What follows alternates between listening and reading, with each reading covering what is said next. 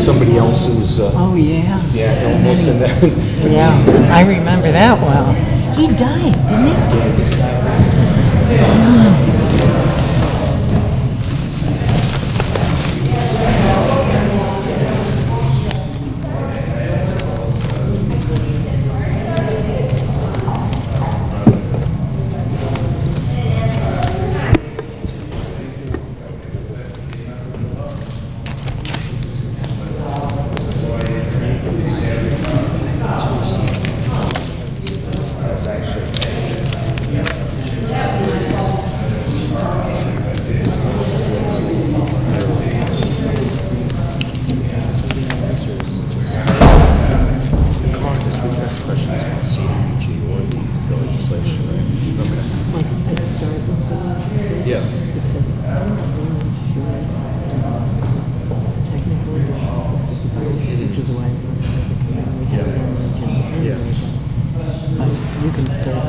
Because I had those two that I already sent in from Shimon Granazi about the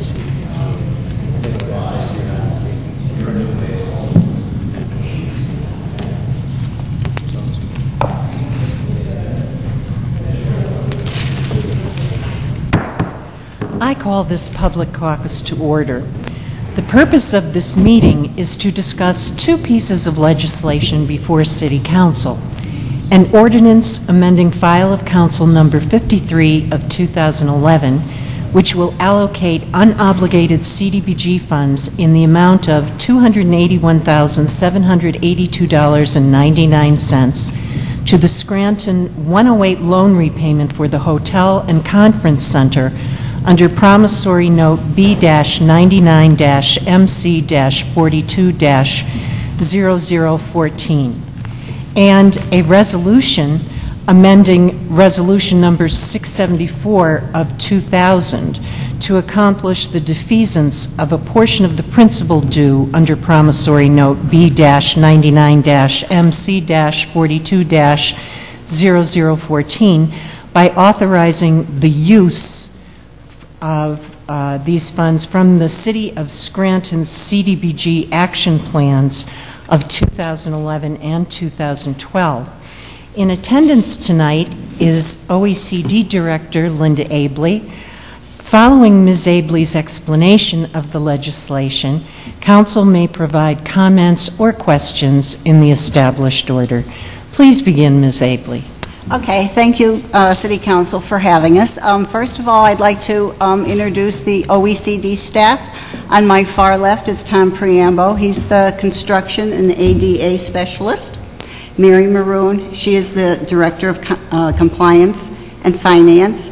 On my far right is Lori Reed, Deputy Director, and on my next to me is Attorney Jim Mulligan. Thank you.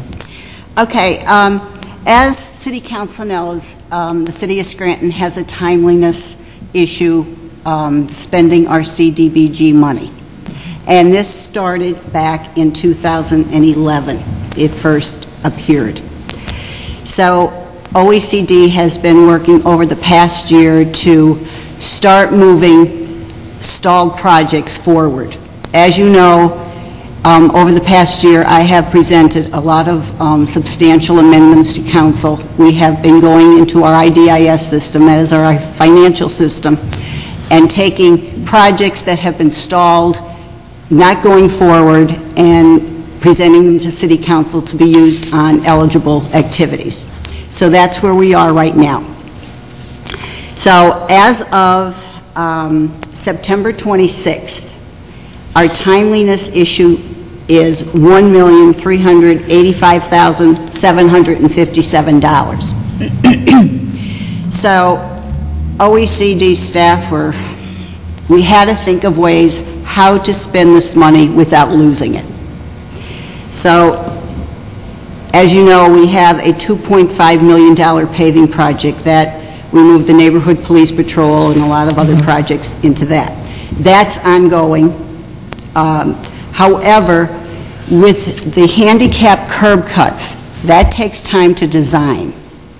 So we were finding a little, it was taking too much time and we needed something quicker to move forward with. So I thought, well, The Section 108 for the Scranton Hotel, we need to pay that every year. We don't have to bid it out. There's no environmental review. It's just something that's due every year. So I called Paul Webster down at HUD Washington, and I asked him, you know, is this feasible to make a lump sum payment? And he said we could not make a lump sum payment because of Section 108, there's investors. And, you know, they invest their money, they want to get, you know, an advantage out of the Section 108s. So he said we could do a defease account, that we would, they would hold the money for us. And when, I think you have the chart, like in February 1st, 2013, they would release $2,552 to pay our payment. They would hold the money for us, instead of us holding it on to us and November 2nd losing it. So that's why I went with the defeasance. So it is the federal government, HUD, It's the federal government, HUD Washington. money for us. Excuse me? It's HUD, the federal government, that would be holding the funds for us. Correct. It would be the New York Mellon. They would create a defeasance account there and hold the funds for us. And we would be good until August 1st, 2016. And that would include, because the city of Scranton is responsible for these payments anyway. Yes. They're not going to go away. So I thought this might be the best way to satisfy part of the timeliness problem. Do you have any questions on that before I continue? From what accounts and projects were the unobligated funds in the amount of $281,782.99 Okay, taken? this is a little confusing, but I'll try my best. Okay, to make up the total of $698, okay, City Council already approved the $345,000 in the 2012 action plan. And we have $71,000 left in the 2011 action plan. However, we needed we had to have an ordinance to give us permission to use that in one lump sum, pay now, okay? The $281,000, we continually get program income from our revolving loan fund or any other activities that pay us back. I'll give you, for instance, if we had an activity that we were funding $100,000 for, that council approved, and we set it up in our IDIS under entitlement. However, in the meantime, we have $100,000 of program income from revolving loan funds that we are receiving. We have to use this program income first. So that opens up that other $100,000 of entitlement to be used on another activity. So we're continually getting funds in, but however, we have to use the program income first. Did I explain that correctly? Okay, so that rather than that amount of the $281,000 approximately, that's coming from the revolving loan fund, not CDBG. It is revolving loan from CDBG. In 2004, we had an activity, CDBG revolving loan fund. And that's where the money continually comes back in. It has nothing to do with RERE or UDAG. Okay.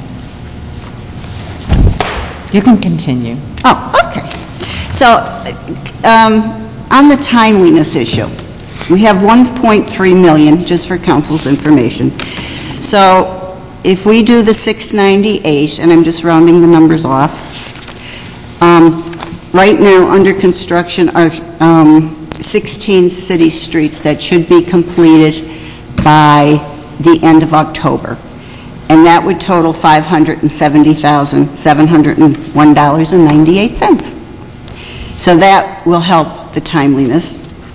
Demolition of hazardous structures, I'm waiting for a payment to come in for $125,249,000. And there should be 2 loans going before City Council, hopefully next week, that would, both of them total $300,000, $150 each. So if everything goes into play like I hope it does, we should be okay. But this has to happen by October 25th in order for me to draw down the funds from HUD. Why HUD needed a game plan from the city. So this is what I provided them. And I could provide you with a letter that I provided them, Mrs. Evans.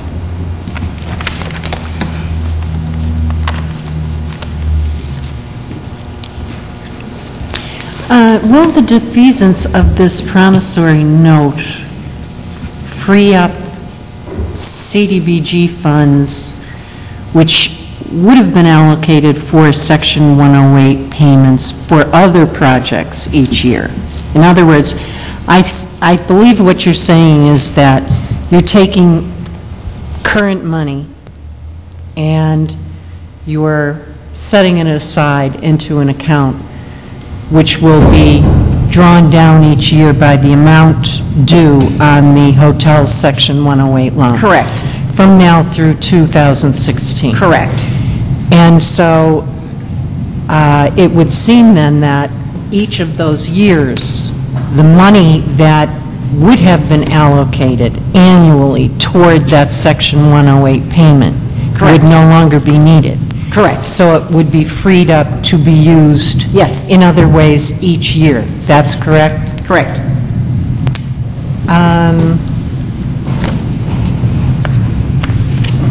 Is this the only use for these funds? What do you mean? The setting up the account and, you know, the defeasance of Yes. the note? Yes.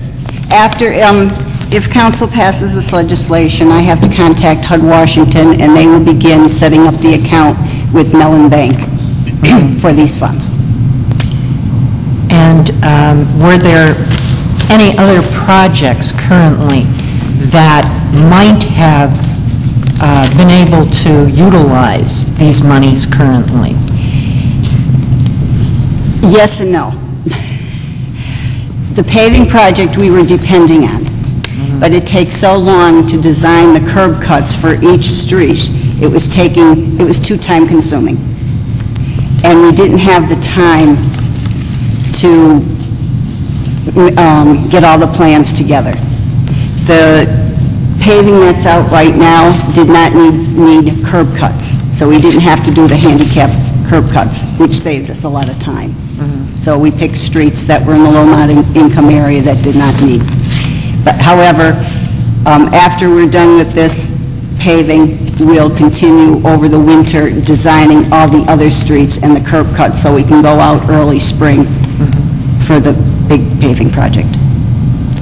Okay, so that was the only project that was eligible.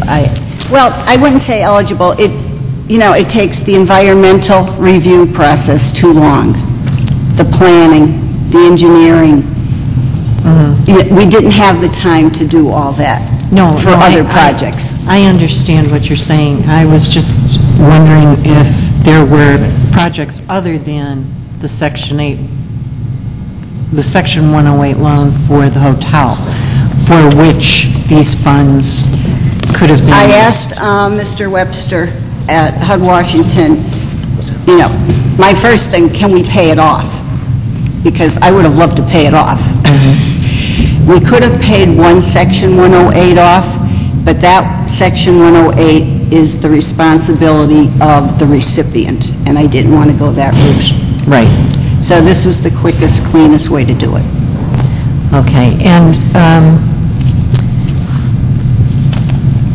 is there any dollar amount of interest that would be saved by following this strategy? Repeat that again? Well, on the Section 108 loan, Right.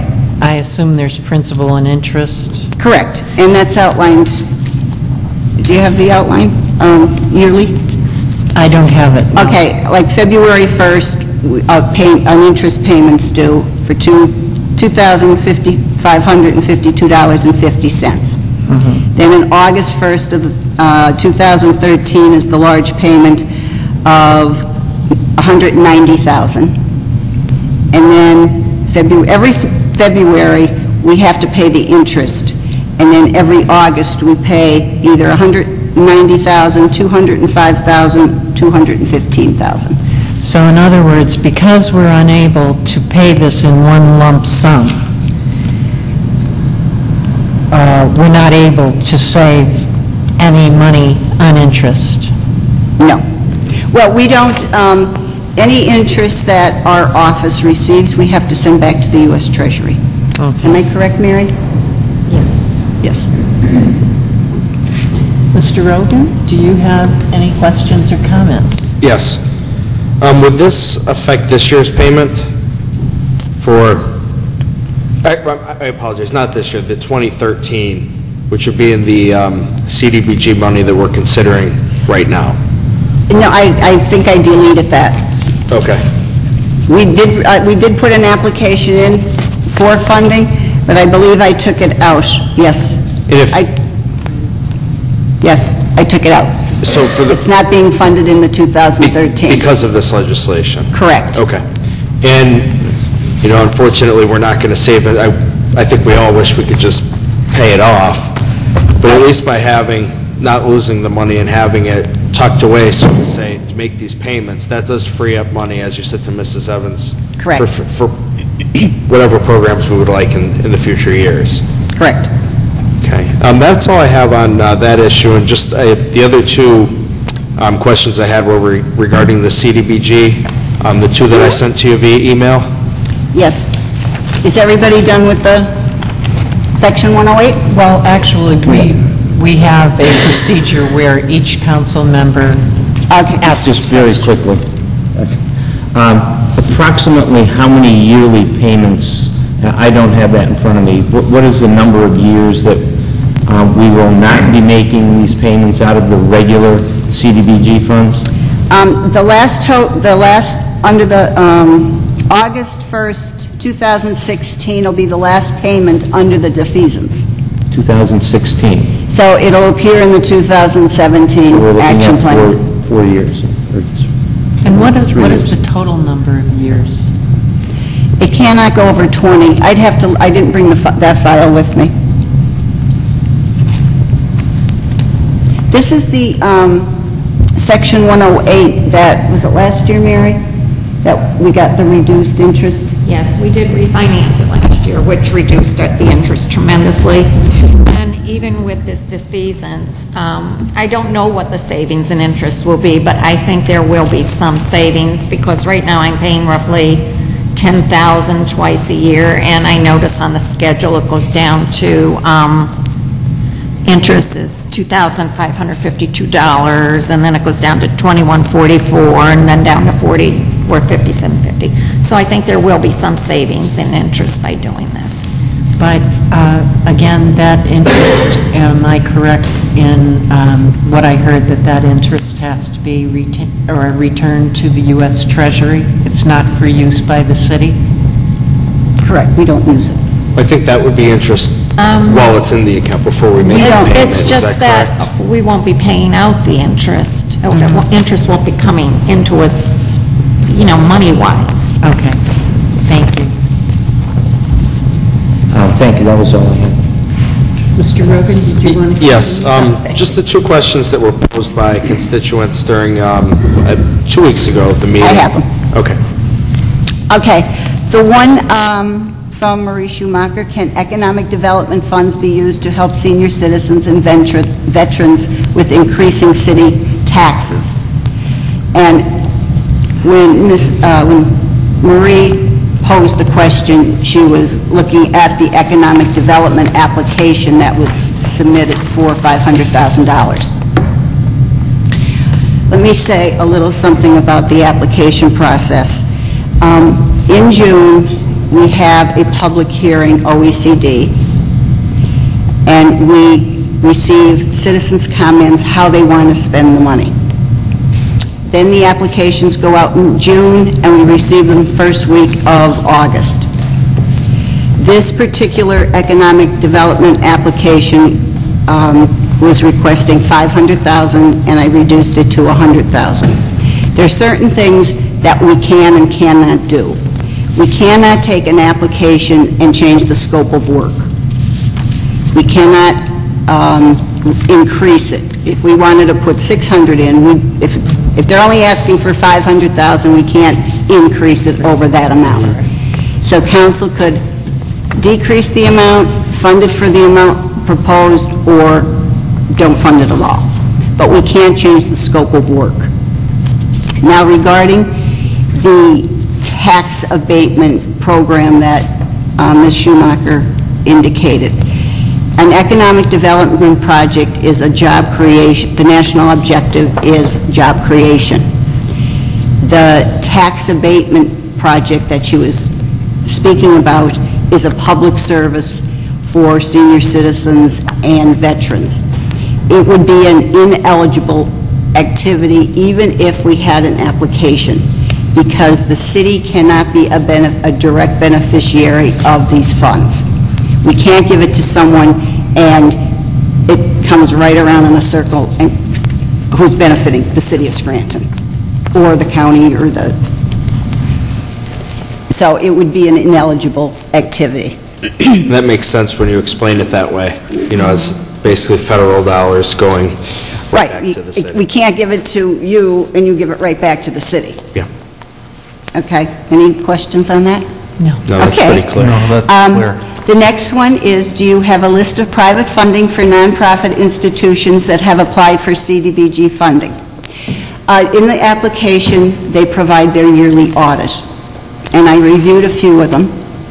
And they get, nonprofits get funding from fundraisers, individual or corporate contributions, investment returns, program income, foundations, United Way grants, or rents.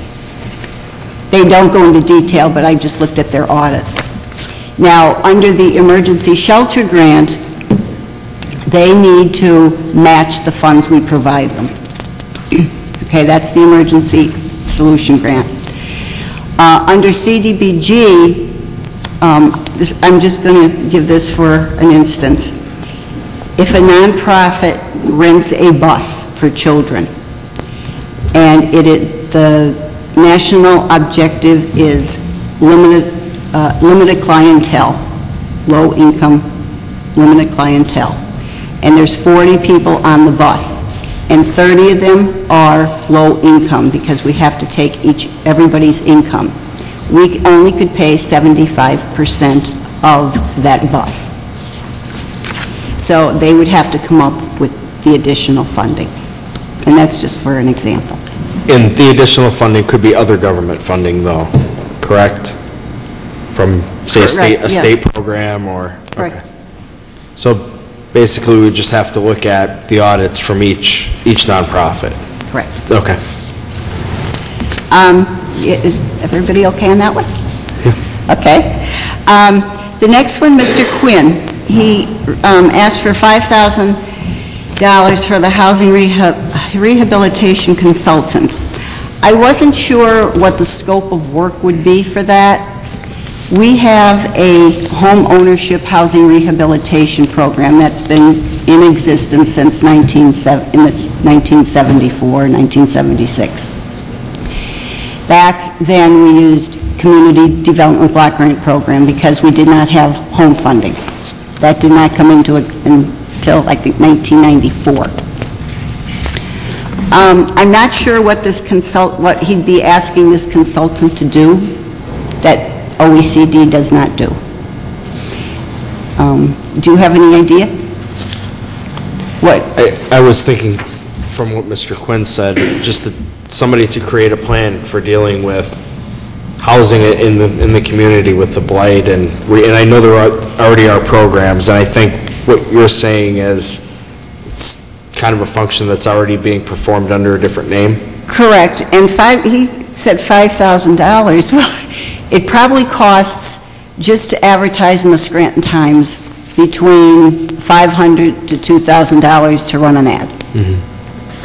And a consultant would not do all that work for $5,000. Maybe $75,000. Yeah. But it just doesn't seem realistic to me. We do have policies and procedures in place that's required by HUD, that are approved by HUD for our home ownership housing rehabilitation. So I'm not sure. Now, is that a program run by OECD, or is this a different entity that applies for these funds, such as Lackawanna Neighbors? Okay, in the early 2000s, we had a housing program that had 6 employees. Currently, in the housing department, we have just the director of housing, and she oversees the first-time home buyer program. And NHS, Neighborhood Housing Services, is our sub-recipient for our housing, our homeowner-occupied rehab program. But we have to take an active role in it because we have to oversee it. I think that, and I shouldn't be speaking for Mr. Quinn, I think he mentioned demolition, like we're demolishing all these houses, why can't we rehab them? Yes. Number one, when we demolish a home, we do not own it. And when we do a home ownership housing rehabilitation, we check the taxes. Number one, they have to be low to moderate income. They have to live in the home, that has to be their principal resident. All their taxes have to be paid, their garbage, their utilities. If their utilities are not, they have to be in an active utility plan with the utility company. So all that's checked before we do their home. Demolition, you take a demolition house, we don't own it. It's condemned, and the owner does not live in it because it is condemned. So I don't think it would work.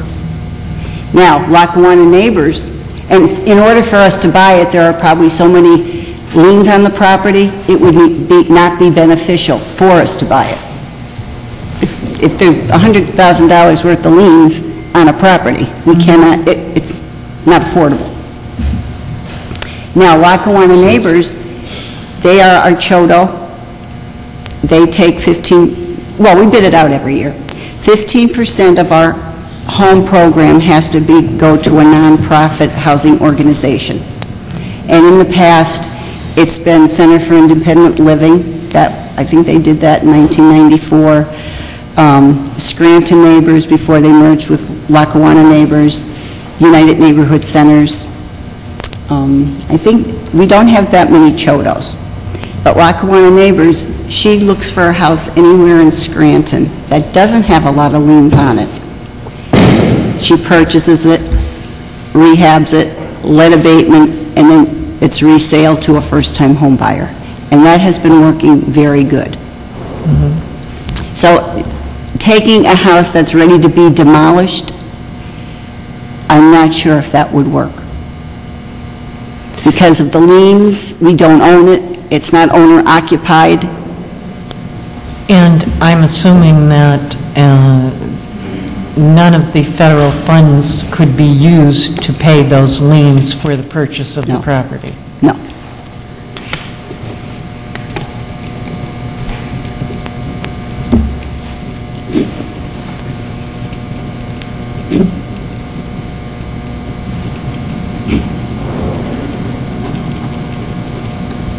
Councilman Rogan, do you have any other questions? No, that's it. Thank you for coming in. Councilman McGough? Nothing? Thank you very much. Councilman Joyce, any questions or comments? Yes, just one. Going back to what Councilman Rogan said, the Section 108 loan for the Hilton isn't in this year's action plan. Assuming this legislation wasn't passed, an allocation would have to be made in the action plan for that loan, correct? Correct. I believe we have enough We have 345, we always funded Section 108s a little more in case the unknown happened, especially with maybe Scranton Mall Associates. If someone doesn't pay, we are responsible to pay.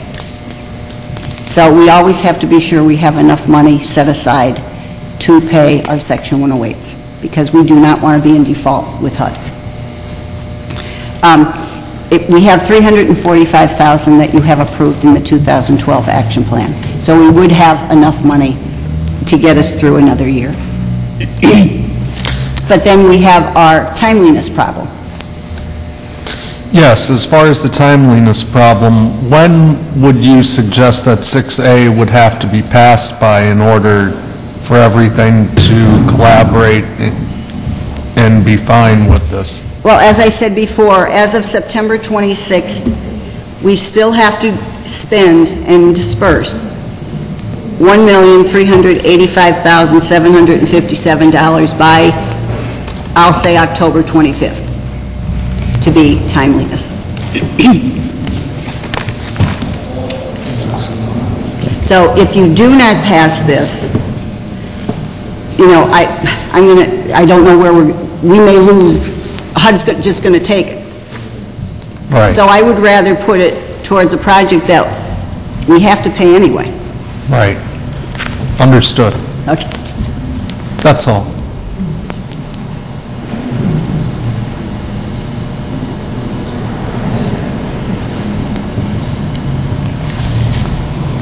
Can you speak to, or someone on the panel, I'm looking at the resolution, and it cites $3 million with the registered holder After Watch and Company as security for an advance of monies from the U.S. Federal Department of HUD for the Hotel and Conference Center project. Can you explain that or speak to that, please? The $3 million? Mm-hmm. That was the total, I believe that was the total amount of the Section 108. Back in 2000, resolution, let's see, I have a couple of them here. Yeah, that predates all of us. Yeah, resolution 686, 2000. The City amount- Council passed $3 million Okay. for the Section 108. Am I correct? Yeah.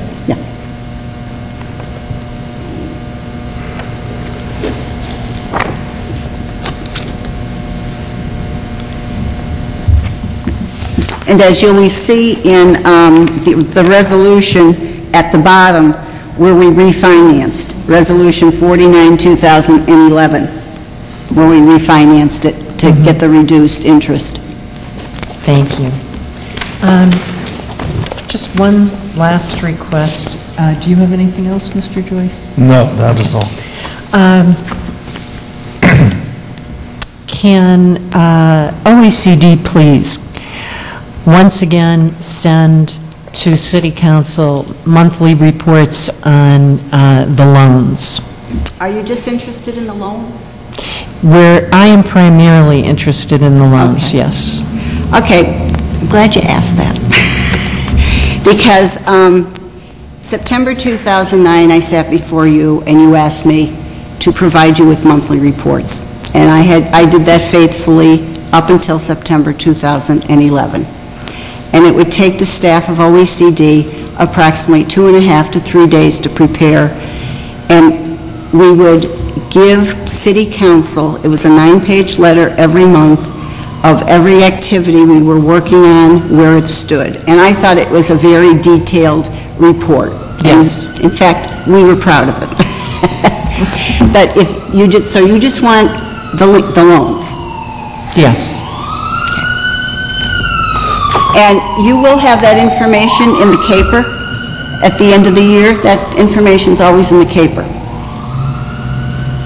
City Council does have that information. You print, that's in the caper, correct?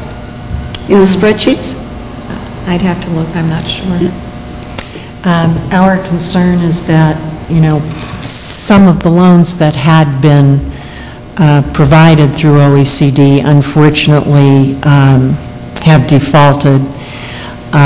We receive a number of questions from those who attend city council meetings and by email from city residents regarding loans that have been made throughout the year. And we are unable to respond because we don't know the status of the loans. If they are closed, if they've been satisfied, if they're in default, when the last payment was made, who's making the payment now, if, for example, the property would have been sold or auctioned off, or, you know, whatever the situation might be. So we need the information so that we can better serve the residents and respond to their questions. Okay. Do you have anything to add? No, not really. Okay. Well, thank you very much for your participation, and particularly for bringing your entire staff with you. It was a pleasure to meet all of you and to have you attend this public caucus. And if there's nothing further, this public caucus is adjourned. Thank you. Thank you. Thank you. Thank you.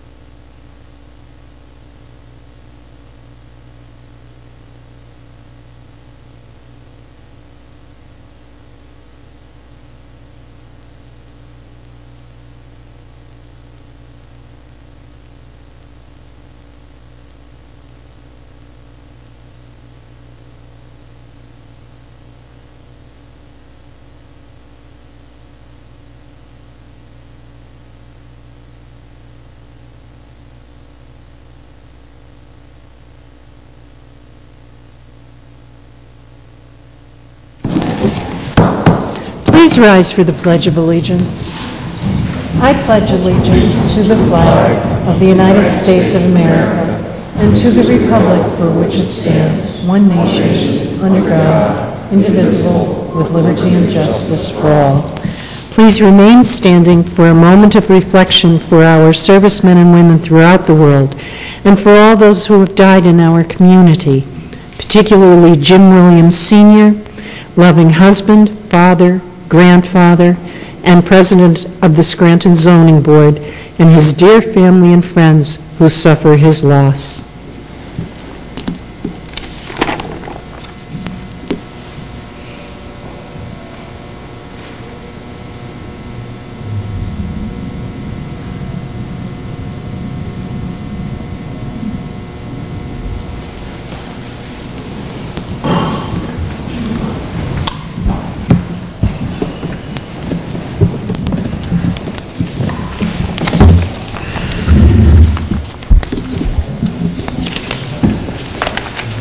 Roll call, please. Mr. McGough? Here. Mr. Rogan? Here. Mr. Loscom? Mr. Joyce? Here. Mrs. Evans? Here. Dispense with the reading of the minutes, please. Third order, 3A, applications along with decisions rendered by the Zoning Hearing Board on Wednesday, September 19th, 2012. Are there any comments? If not, received and filed. 3B, distributed funds comparison from the single tax office for 2011 and 2012. Are there any comments? Yes, I'll elaborate more on this during motions. Anyone else? Document received and filed. 3C, subdivision and land development evaluation from the Lackawanna County Planning Commission, received September 18th, 2012. Are there any comments? If not, received and filed. 3D, minutes of the Composite Pension Board meeting held August 22nd, 2012. Are there any comments? If not, received and filed. 3E, agenda for the City Planning Commission meeting to be held September 26th, 2012. Are there any comments? If not, received and filed. Are there any clerk's notes this evening, Mrs. Craik? No, Mrs. Evans. Thank you. Do any council members have announcements at this time? Just one, just a reminder that this coming Sunday is the Steamtown Marathon. It starts at 8 o'clock in Forest City. The first runners should be arriving in downtown Scranton somewhere around 10, and following up until probably about 2 o'clock. But the winners should be coming across at about 10:20, 10:30. So if you'd like to go and see the end of the race, please come to downtown Scranton and see a great event. Thank you. I would just like to comment on an article that was in the newspaper.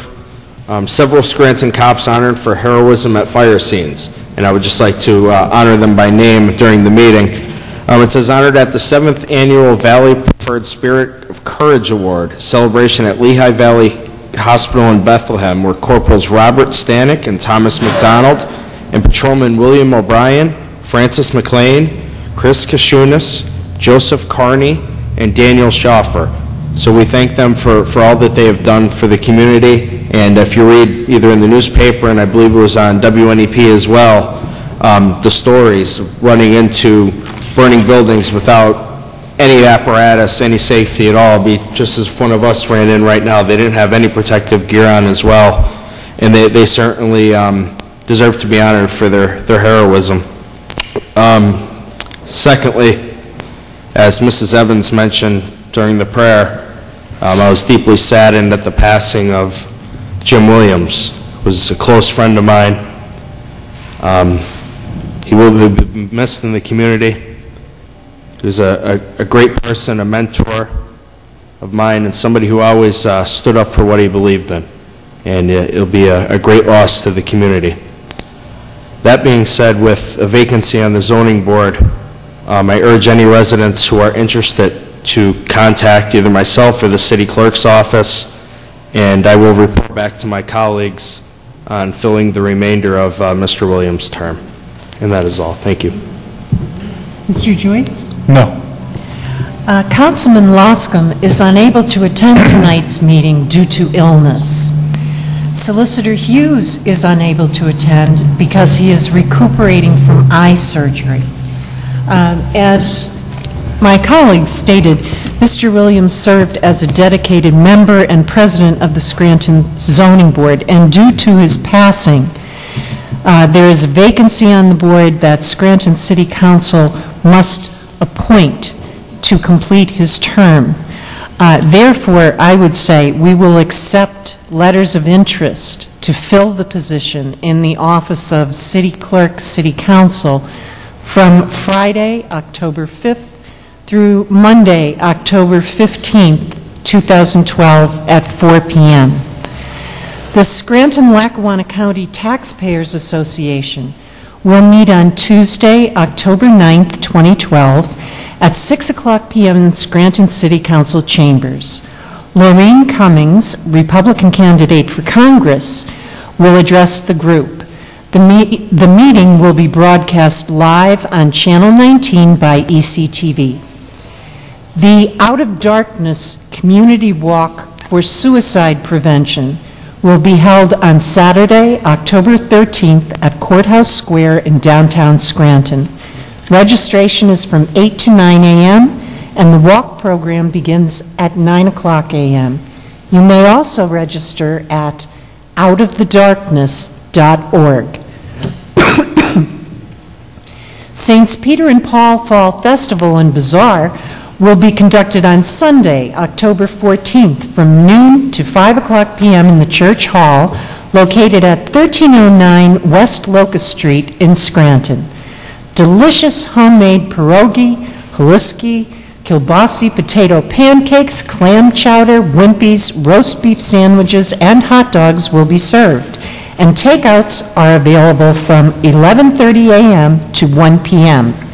In addition, the festival features a $1,000 raffle, specialty baskets, Portuguese delicacies, Wheel of Fortune, Try Your Luck gift certificate stand, children's corner, baked goods stand, and a warm, welcoming autumn atmosphere. Everyone is invited to attend this fun-filled event, and that's it. Fourth order, citizens' participation. Our first speaker this evening is Dennis Burke.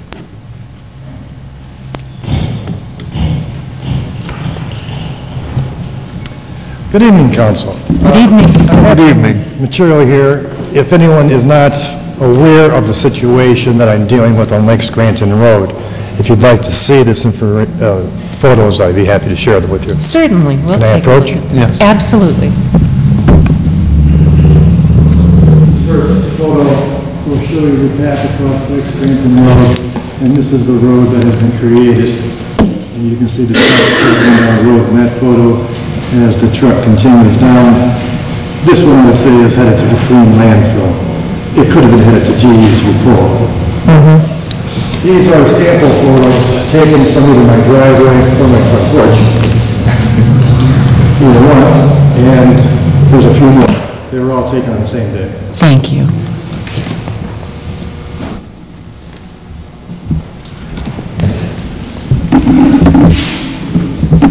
May I address the council? Yes. I'd like to begin with a somewhat twisted version of one of Shakespeare's more famous lines. I've come tonight to praise Caesar, not to bury him.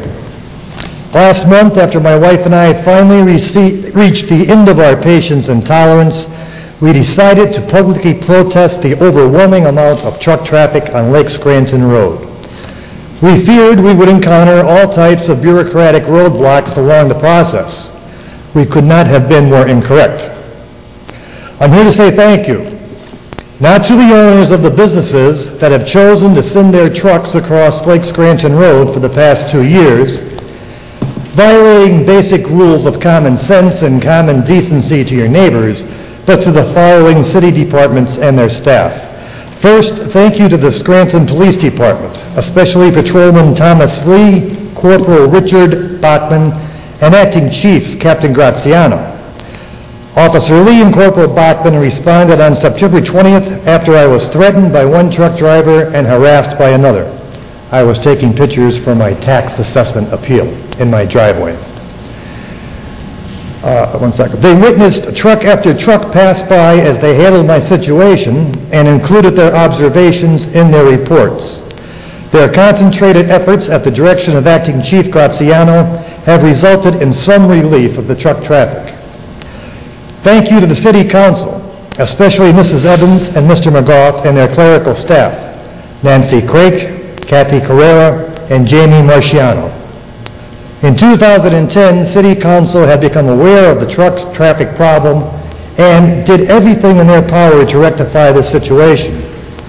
The problem was not resolved at that time, but it was not because of lack of effort on the part of City Council.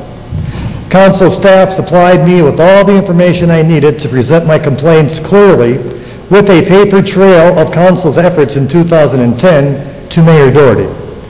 Mrs. Evans sent me an email expressing her concern, and Mr. McGough, who was well aware of the situation and the condition of Lake Scranton Road, listened to my complaints and assured me he would speak with the other council members. Thank you to Stephanie in the mayor's office. She assured me that the mayor would review my complaints and contact me as soon as possible, which he did. Last but not least, thank you, Mayor Doherty. You took the time to call me and explain what needed to be done by your department heads to post Lake Scranton Road with traffic signs restricting truck traffic. As of today, my wife and I and other residents of Lake Scranton Road have to, and I must take another play line, rely on the kindness of strangers for our peace and quiet. These strangers are the business owners Mayor Doherty recently contacted and requested to minimize the truck traffic on Lake Scranton Road until the road signs are installed. These same business owners reside on Elmhurst Boulevard or in and around Mount Margaret. I see them travel Lake Scranton Road, the road their trucks have destroyed, almost every day, on their way to and from their places of business, apparently unconcerned about the inconveniences and stress their trucks create. Ironically, at 12:10 this afternoon, when I sat down at my computer to compose my thoughts for this evening's meeting, I was interrupted by the all-too-familiar roar of a diesel tractor and the incredible noise that tri-axle truck makes as it bounces down a city street riddled with potholes and temporary patches. 20 minutes later, I heard the same litany of noises as the same truck made its way back to Music Street. Today, the strangers chose not to be so kind. I look forward to the council meeting I will attend to announce that the traffic signs were installed and that our problem has finally been resolved. A final thank you to everyone concerned. And if I can answer any questions for the council, I'd be happy to. May I just comment, Mr. Burke, or what he said? A lot of people probably are not aware of the situation on Lake Scranton Road. Probably many people not aware of maybe even where it is. From personal experience, I do know that the residents of that area have been disturbed by the frequency of the traffic on that road, and hopefully we can do something to relieve that. The second thing, that Lake Scranton Road, all of the properties along there have no sidewalks, and yet it does get a lot of pedestrian traffic from people walking out to the bus stop or out to the lake. Personally, we run that road on a pretty frequent basis, and it is dangerous with the amount of truck traffic that is on there, to pedestrians as well. And the last thing, the road itself is very narrow and pretty much has been destroyed over the years by the traffic that is on it. You're right, it's hazardous just driving a car along it at times with the potholes and the shoulders being destroyed. So hopefully we can take care of those problems and rectify the situation for you. And I just wanted to add that, and I know that you're aware of this, Mr. Burke, but I had spoken with the mayor about this situation, and we agreed that legislation should be drafted and passed by council that would stop truck traffic of this nature on Lake Scranton Road entirely. And at this time, I am awaiting the legislation to be submitted to City Council from our city's legal department, and I think we can safely say that council members will pass that legislation. And I could not be more appreciative, because it's been a long 2 years. Oh, I know, and I remember this situation all too well from 2010, and it really was a shame that somehow the ball was dropped, and for some reason the proper procedures were not applied at that time, but we certainly intend that it's taken care of now. And thank you. I realize all your efforts back in 2010 and appreciate your current efforts too. You're very welcome. It's our job. Anything else I could provide for you? May I take my materials and leave the podium to somebody else? Thank you. Thank you. Good night. Ron Ellman?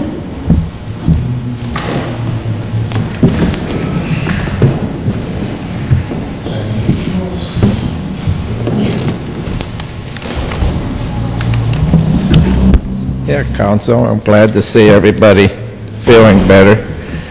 Maybe you feel better if I apologize for saying you never hear me when I talk. Yeah, everybody eats some words once in a while.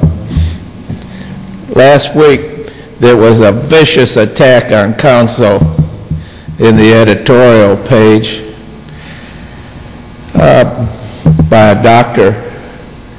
Albert Velarde Jr. Now, I'll go take this step by step. He lives in Music. He just badmouthed the city from end to end. This is where his patients come from. He has an office on the 1800 block, Mulberry. You following me? Mm-hmm.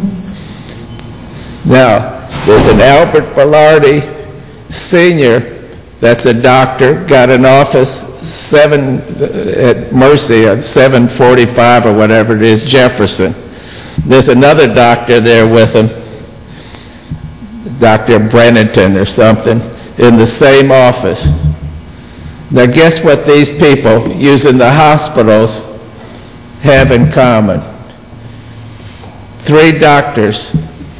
They're under the nonprofit list. The offices in the hospitals are listed in nonprofit. Now, who allowed this? This is just senseless. That's why you can't make payroll. I know you must have looked under the nonprofits, Scranton, and the computers. I go to the New Penny Lounge. It's listed as a nonprofit. It's not a private club. You walk in and out of there. How can a bar be a nonprofit? There's bunches of them. That's what's wrong with this. Who allowed all this to happen? 100 nonprofits that are just nothing but pure phonies. You know, Sister Adrian, like I've said, that's a nonprofit. She doesn't do nothing but help people. And the Progressive Center, and I like the McDonald House where you could go. They're nonprofits. 99% of these nonprofits are just hiding behind well, here I go again. They're just not nonprofits. They did not fulfill the 5 obligations that are on the pure nonprofit Charity Act. I'd like to see how those doctors' offices can fulfill that.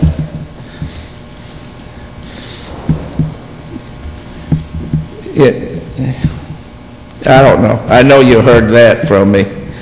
You know, I think it was Wednesday's paper or Friday's paper or something.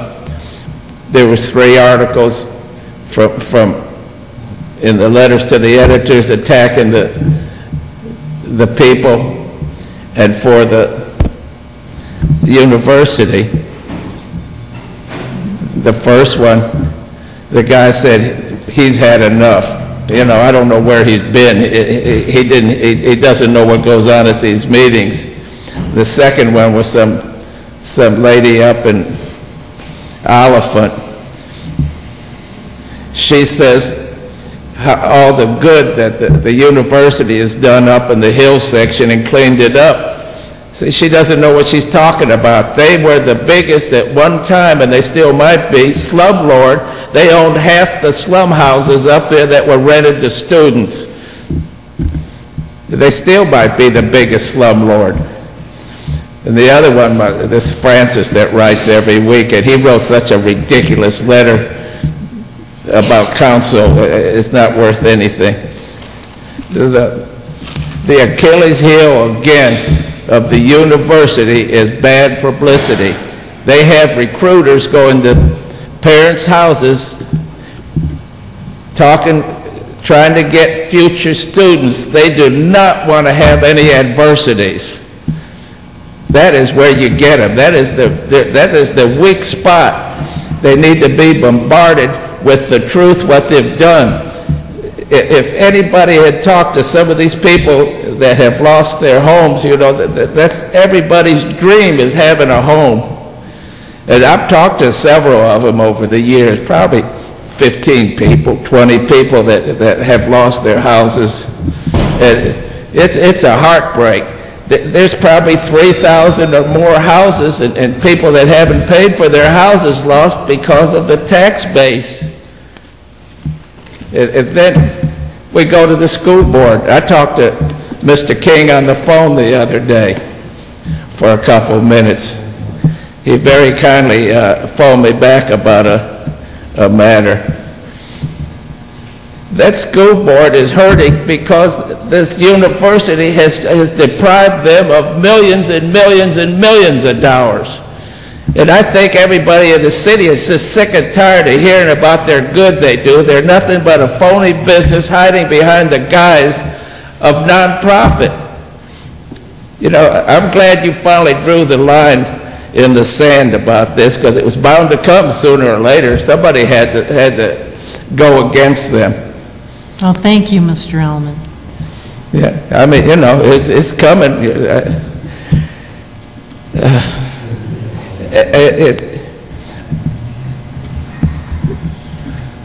It's just so irritating to me to have the biased letters in the newspaper. I've written them.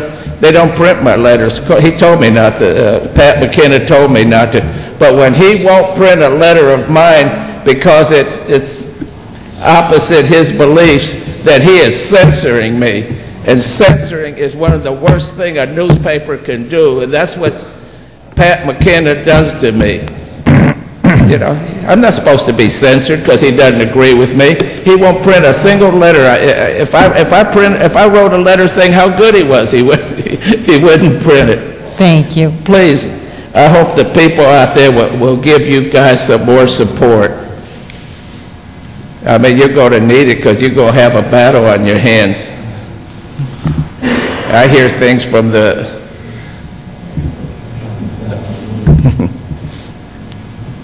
tough road ahead, isn't it? Yeah. Well, we have to move on. Thank you. Bob Bolus.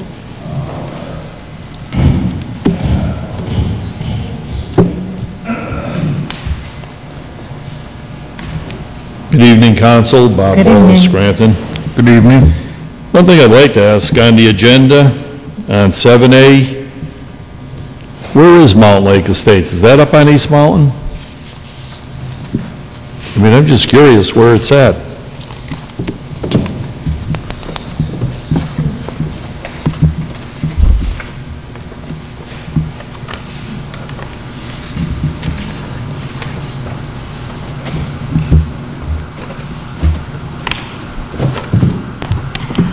I don't have the backup in front of me. We can get it, though.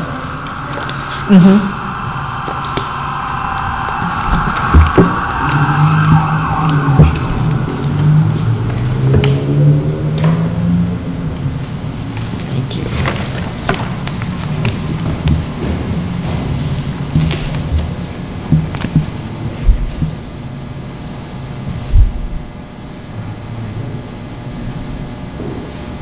Yes, it says, it is the desire of the Council of the City of Scranton that Kimberly Drive, Tracy Lane, and a portion of Mountain Lake Road along 2 open space parcels on Mountain Lake and a stormwater detention pond serving the Mountain Lake Estates subdivision be accepted as a public improvement to be maintained as such.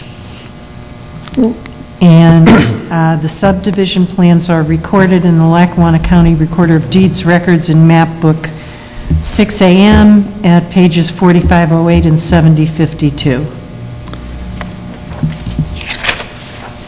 All right, well, that is the portion, Mrs. Evans, on East Mountain, the top of East Mountain then. Okay, one of the issues there, you know, the city took over streets there years ago. They plow them and everything else, but when people, especially elderly, used to park there to walk down to Lake Scranton, got all posted. They put up rocks up there. They stopped everybody from using it. But if we're taking it over, and it's a private development really up there, it's almost like a gated community, people should have a right to park there. Not have no parking signs all up and down the road there where people have to go park in the firehouse. And in inclement weather, they're walking up there, it's slippery and everything else. I mean, if we're going to take it and our tax dollars are going to be taken over and maintaining their facility, then the people should have a right to use it. park up there and walk down to the lake or whatever it may be. But they basically, even though there's no gate, they've made it a private community and we're paying for it. So it's something I think council should look at before they pass this ordinance, that if we're paying for it, everybody should have a right to park up there and walk down, especially our elderly.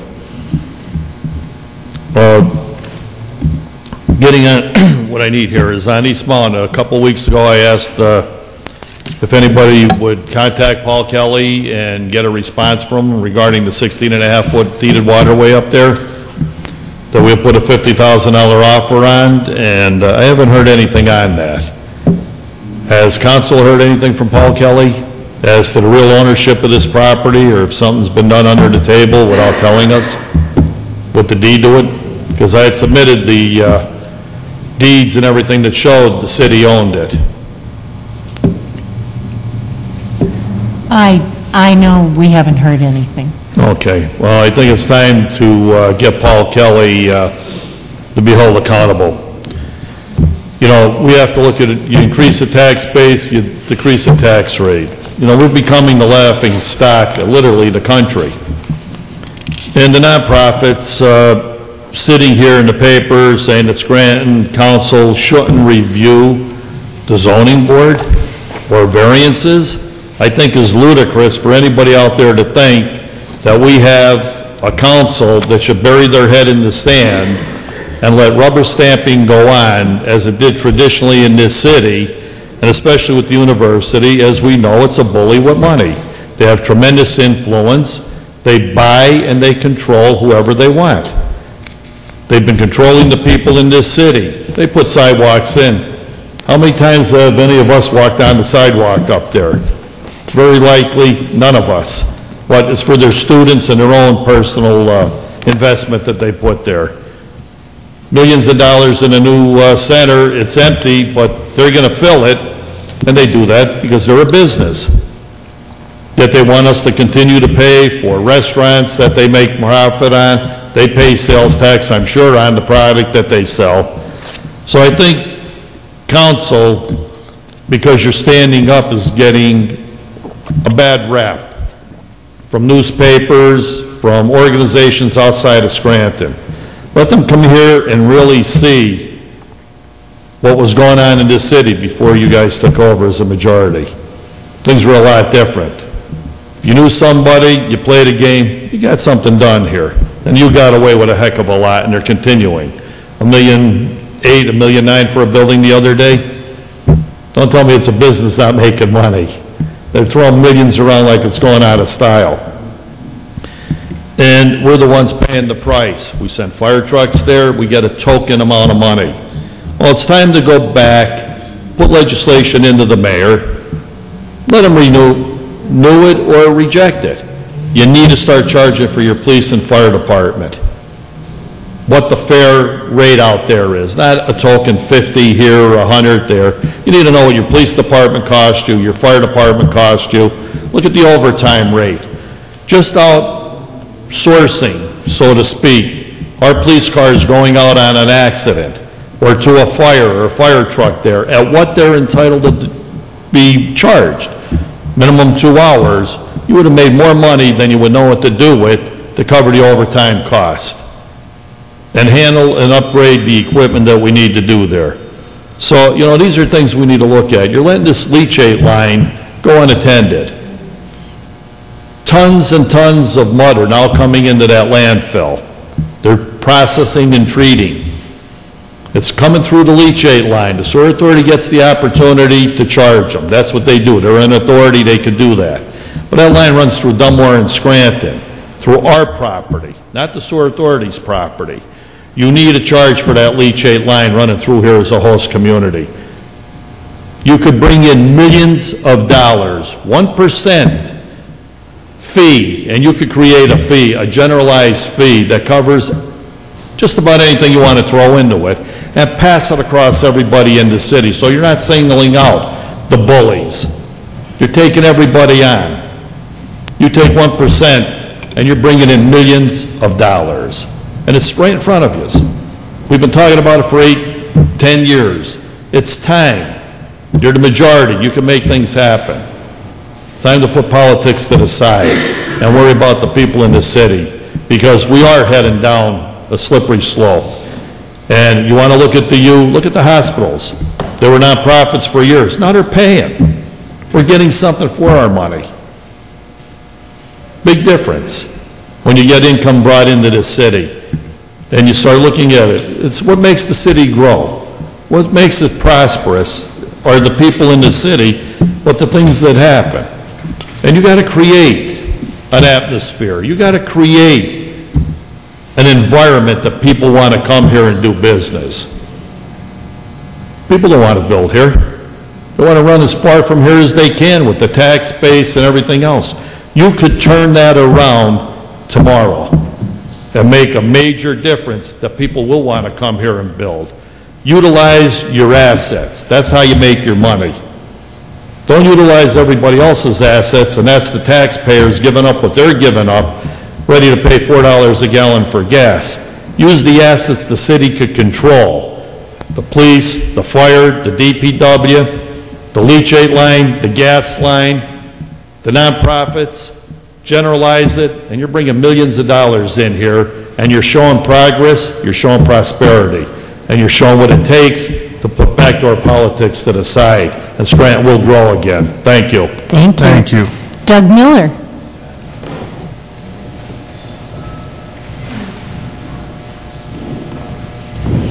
Good evening, Council. Doug Miller, Scranton. Good evening. Good I'd like to evening. begin with recent comments that have been made over the last few weeks in dealing with the University of Scranton in relation to their lawsuit and a few other issues that were addressed at our last meeting. Obviously, at this point in time, we're made well aware that the university did file the lawsuit over the parking tax, as they feel they should be exempt from it as a nonprofit institution. But we are well aware of the fact that they are a business that generates millions of dollars each year, and certainly, as we've talked about for quite some time now, have the ability to pay their fair share, and yet they refuse to do so. Last few days, weeks, I should say, Attorney Hughes has come into some criticism for his recommendations to council at our last meeting in terms of dealing with the university relating to the lawsuit and other matters. His suggestion to council was to suggest to the zoning board to deny any variances that they may seek in the future. And today in the paper, we were made aware in an article that the Pennsylvania Association of Nonprofits had quite a few objections to Attorney Hughes' recommendations. In fact, they went on to actually mislead and make deceptive statements to the newspaper in their response, in which they made a statement that council adopted a proposal to deny zoning applications. In fact, that's totally false. Attorney Hughes never recommended that council adopt any sort of proposal to reject variances. If this association actually paid attention, took their blinders off, maybe turned the hearing aids up, they would actually hear that Attorney Hughes simply made a recommendation to the council. Didn't ask to put any legislation together, any sort of proposals. So if we're going to make an objection, I think we need to have our facts straight.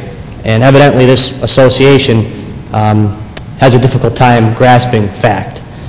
Council at no time ever made a proposal, any adoptions. You were simply asked to have Attorney Hughes come forward at any future zoning meeting and object to any variance. As we know, the university for decades now has quite frankly gone beyond their boundaries. And we have ourselves to blame for that because we allowed it to happen. Not the council, but elected officials in the past, redevelopment authorities, and others who let it happen. And now they've become bullies. They've spewed a lot of arrogance and are trying to dictate what goes on in the city. And I'm sure if they really wanted to, knowing the millions they take in, they could probably buy us if they wanted to. And that's really what frustrates me, is knowing the millions and millions they take in each year, knowing full well the fiscal situation we're in today that we face, and they come forward each year and give us a measly $175,000 a year.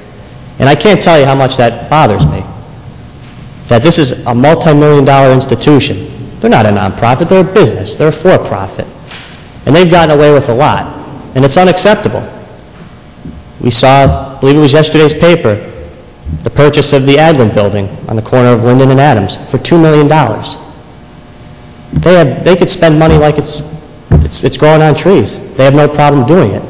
And they continue to suck up properties left and right and continue to take these properties out the tax rolls. And we're consistently told by university officials, we're told by the mayor, that they're such an asset to the city, and we should be so supportive. Well, my question is, what exactly have they done for the city? In all actuality, let's be realistic. What has the university done for the city, besides take millions and millions of dollars of properties out the tax rolls? They're buying properties that are assessed at $30,000. They're buying them for $500,000. So they have no problem just sucking up properties left and right. I mean, at some point in time, that hill section is going to be the university. And it's my opinion at this point, maybe they should just fence themselves in and become their own little village up there and let them deal with their own problems. You know what? Let them get their own fire department. They already have a police department. Let them get a fire department. Let them get an ambulance service. And you know what? If they have an issue up there, we're not going to respond to it. Let them deal with it. Pay your fair share. Why should I or any other taxpayer who works hard every day carry their load? Let them pay for their own services.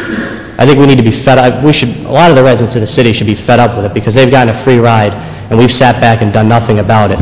Now, one of the things I've done is I've looked into other nonprofits around the country, and we've discussed Providence, Rhode Island. Well, I took it a step further to do some research on them, and I found that they did they put a commission together in Rhode Island of elected officials, business leaders, and other concerned individuals, and they discussed ways of how they can get nonprofits to contribute to their fiscally mismanaged cities. And for several months, they sat down and they put a team together and they came up with a commission report. And we could say, as we've said before, that now the universities in that town give up to $2 million a year. There's no reason why this university can't do the same thing. I also feel that due to the fact the university's gotten a free ride for so long and they claim to do so much for the city, well, perhaps at this point we can look into discussions with the university on having all city residents that attend the university attend at a discounted rate. It's been brought up before. Maybe even taking it a step further and offering a full scholarship as an incentive to city students. We're trying to build future leaders of the city, and why not reach out and make that a recommendation? I think it's the least they could do. They've gotten a free ride and we've done nothing. But that's what I suggest we do. We look into all avenues, but to continue to allow them to bully us and just sit back and do nothing isn't right. And I know we have a council committed to reaching out to all nonprofits, not just the university, because we're constantly criticized that we finger point at the university. But they're the best example we can use because they've taken so much from us and they've given little in return. And we need to put our foot down and stop it now. Thank you. Thank you. Thank you. Les Spindler.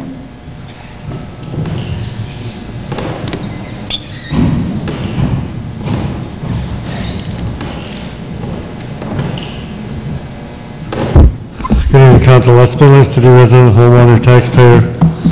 Good evening. Doug mentioned already, I was really disturbed the other day to wake up, read the paper, and see the university bought the Adlin building. I guess they ran out of buildings in the hill section to buy. Now they're moving downtown. But what's going to be next? The Farley's building across the street? They're going to move down Mulberry Street here, maybe by City Hall? It's ridiculous. There's going to be signs coming into the city instead of welcome to Scranton. It's going to be welcome to the University of Scranton. When is this going to stop? It's unbelievable. And the mayor makes a comment. I'm a big supporter of the University of Scranton, Mr. Doherty said. All the investments they have made have benefited the city. They bought a tax-paying property on Mulberry Jefferson, tore it down out to green space. How is that benefiting the city? You know what, this man, new election is next May, this man has got to go. He's raising everybody's taxes, lets the university buy everything, buys up all the tax-paying properties.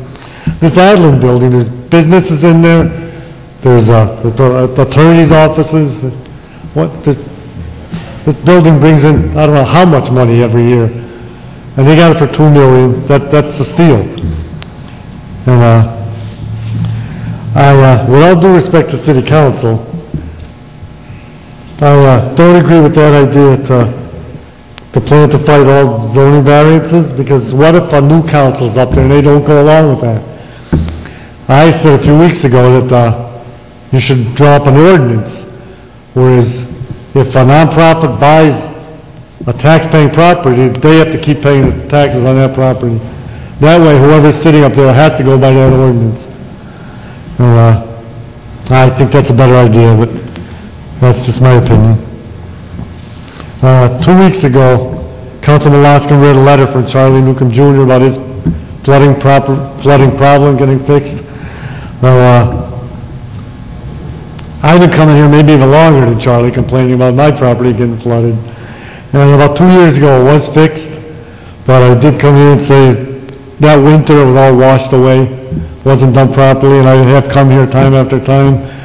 I mean, Mr. Laskin was supposed to look into it. I don't know what happened, but I wish I could get that thing going, because every time it rains, I can't go out my front door, and I can't walk in front of the house. It's just inches of water. And I think I did ask council a while back to send a letter to Mr. Doer. I don't know if you did or not, but maybe you could send another one, see if something could be done. It's not, pretty soon the bad weather's going to come in, and that'll be their excuse that they can't do anything now.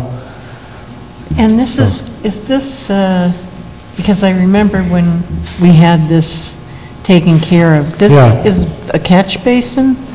No, there's no catch basin there. Okay. They put the handicap sidewalks in, the handicap corners. I mean, the water comes right in off the street. Okay. And they did fix it. They left the handicap ramp there.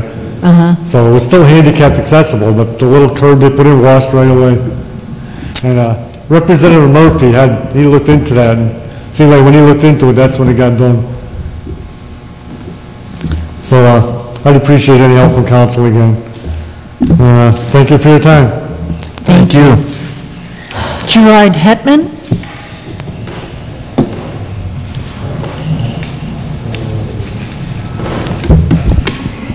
Good evening, Council. Good evening. Gerard Hetman from the Lackawanna County Department of Community Relations. I would like to begin this evening by reminding Council, as well as members of the general public, that the Lackawanna County audit for 2011 has been completed, not just on time, but ahead of schedule this year, which is a first for many years in the past where the audit has been behind its scheduled date.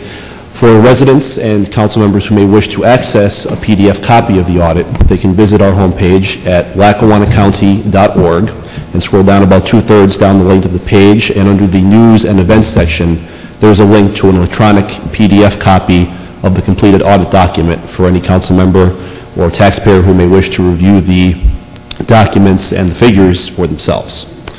Second, at their last regular scheduled public meeting, the county commissioners announced the launch of the new Lackawanna County carrier-grade wireless network.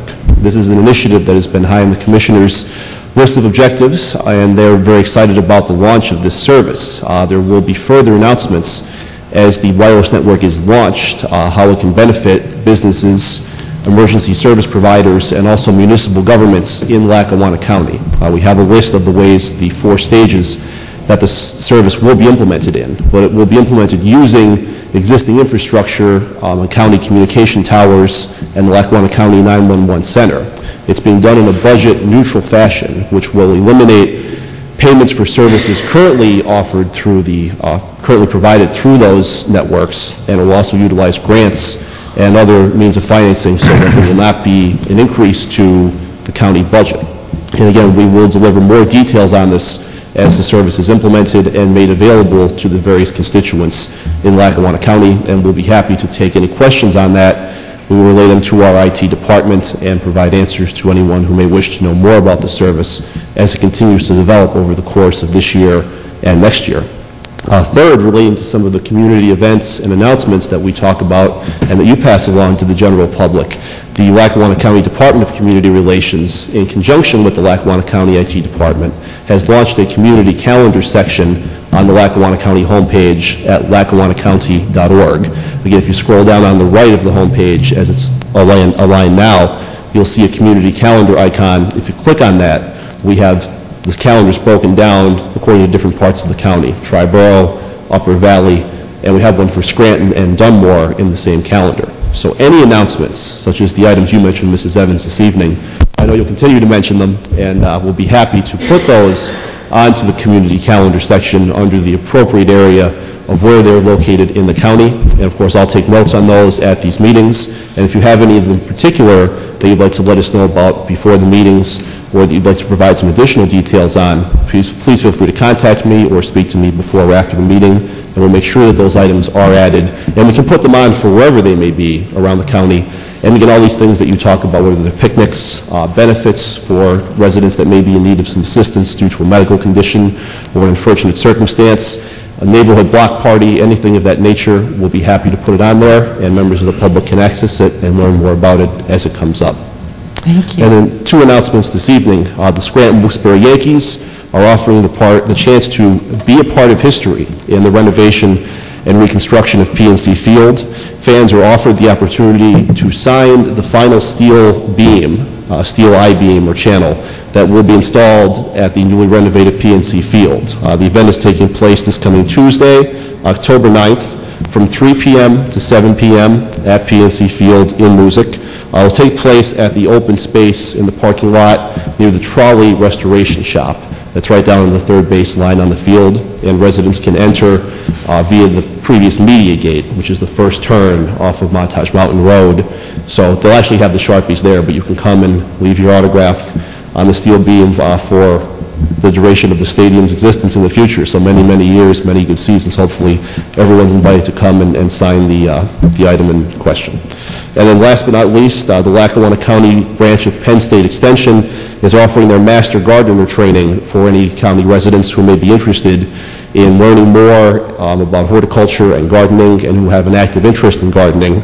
The training starts Monday and Thursday nights beginning October 22nd from 6 to 9 p.m. Information is available by calling 570-963-6842 or email lackawanna.mg@psu.edu. Again, the phone number is 570-963-6842.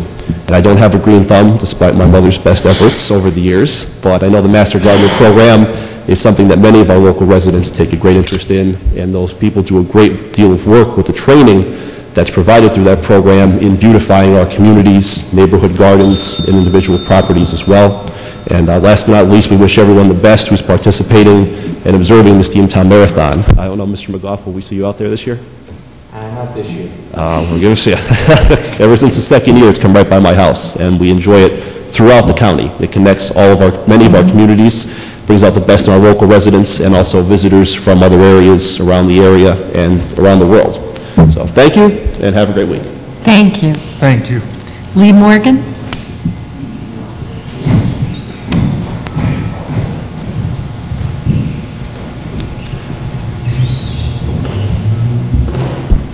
Good evening, Council. Good evening. Good evening.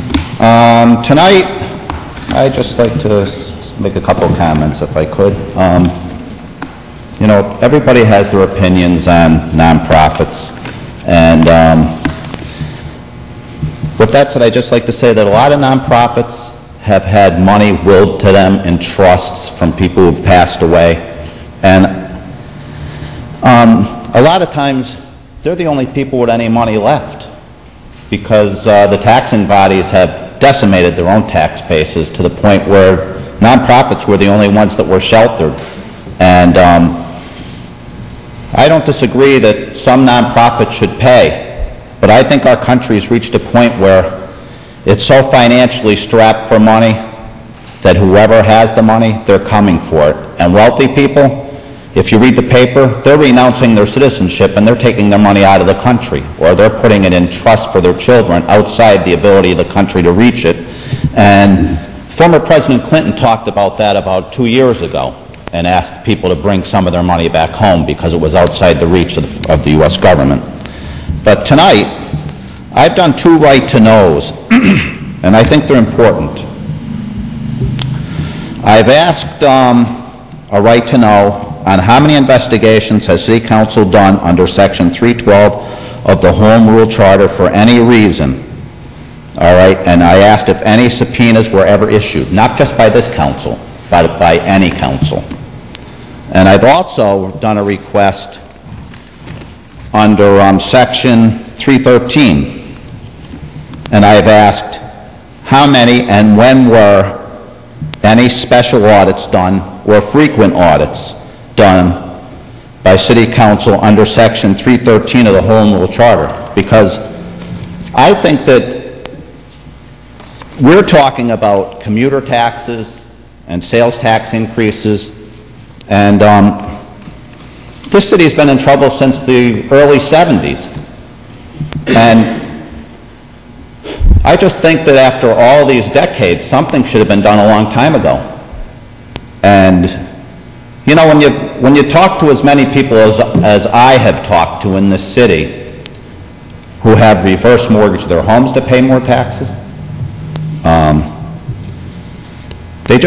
they question the whole process. And I really have to say that throwing money at the city isn't the answer, because how does a city assume this much debt? And, you know, we're all going to throw shots at Mr. Doherty. And, you know, well, look, politics is politics. But the privatization of the Scranton Sewer Authority didn't take place under his watch.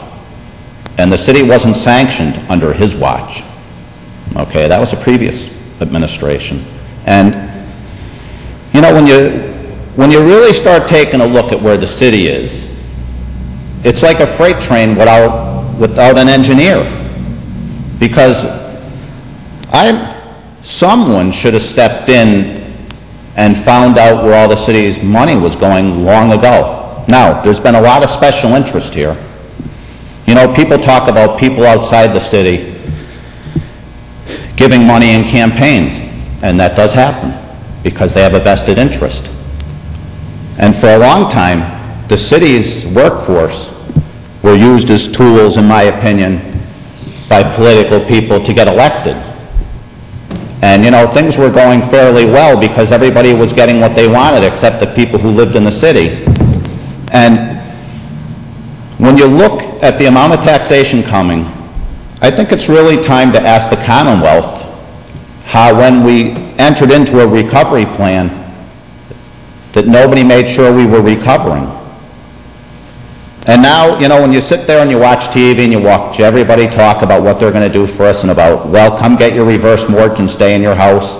My question is, when all the residents of this city went to work every day and sacrificed throughout their working life to pay their mortgage and meet their obligations, and now they're seniors, some of them are lucky, they get into the high rises, some of them can't escape from their property and they can't sell it because people won't come here. And I think that we've limited the scope of our discussion here to nonprofits. And what I think we need to do is we need to take a good hard look at city government over an extended period of time, find out where the mistakes were made and who made them. And I find it very interesting, you know, to read the Scranton Times newspaper and we talk about who our next field of candidates are. You know, I'd like to see a little old man or a little old lady living on a fixed income in this city run for a public office. Well, and maybe it would you be, Mr. McGough, but, you know, I remember going to a school board meeting over 25 years ago when there was a lady with her stockings rolled over her tennis shoes saying she couldn't pay anymore, and she was crying there. And I just think that maybe we need to really investigate our own government and find out where we fell short. Thank you. Thank you. Elizabeth Davis.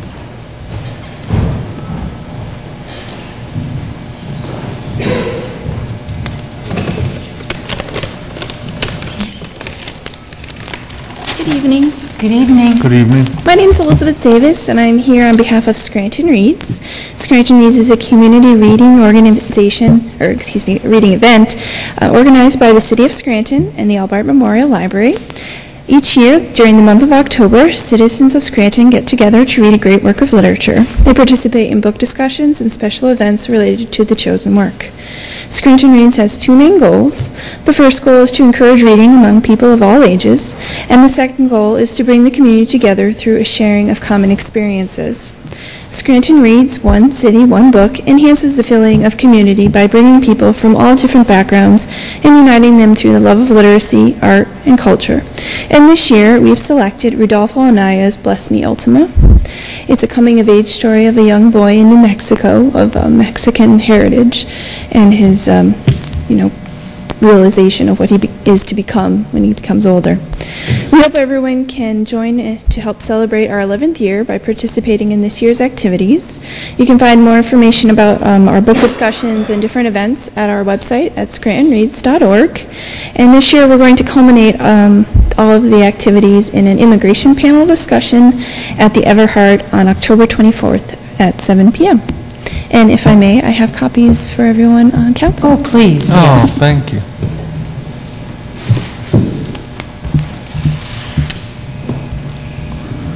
Thank you very much. Oh, thank you. Thank you.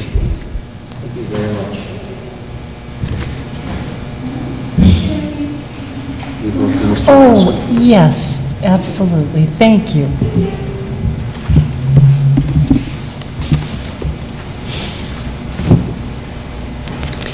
Is there anyone else who cares to address council?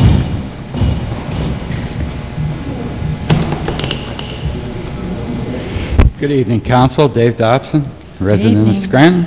Good evening.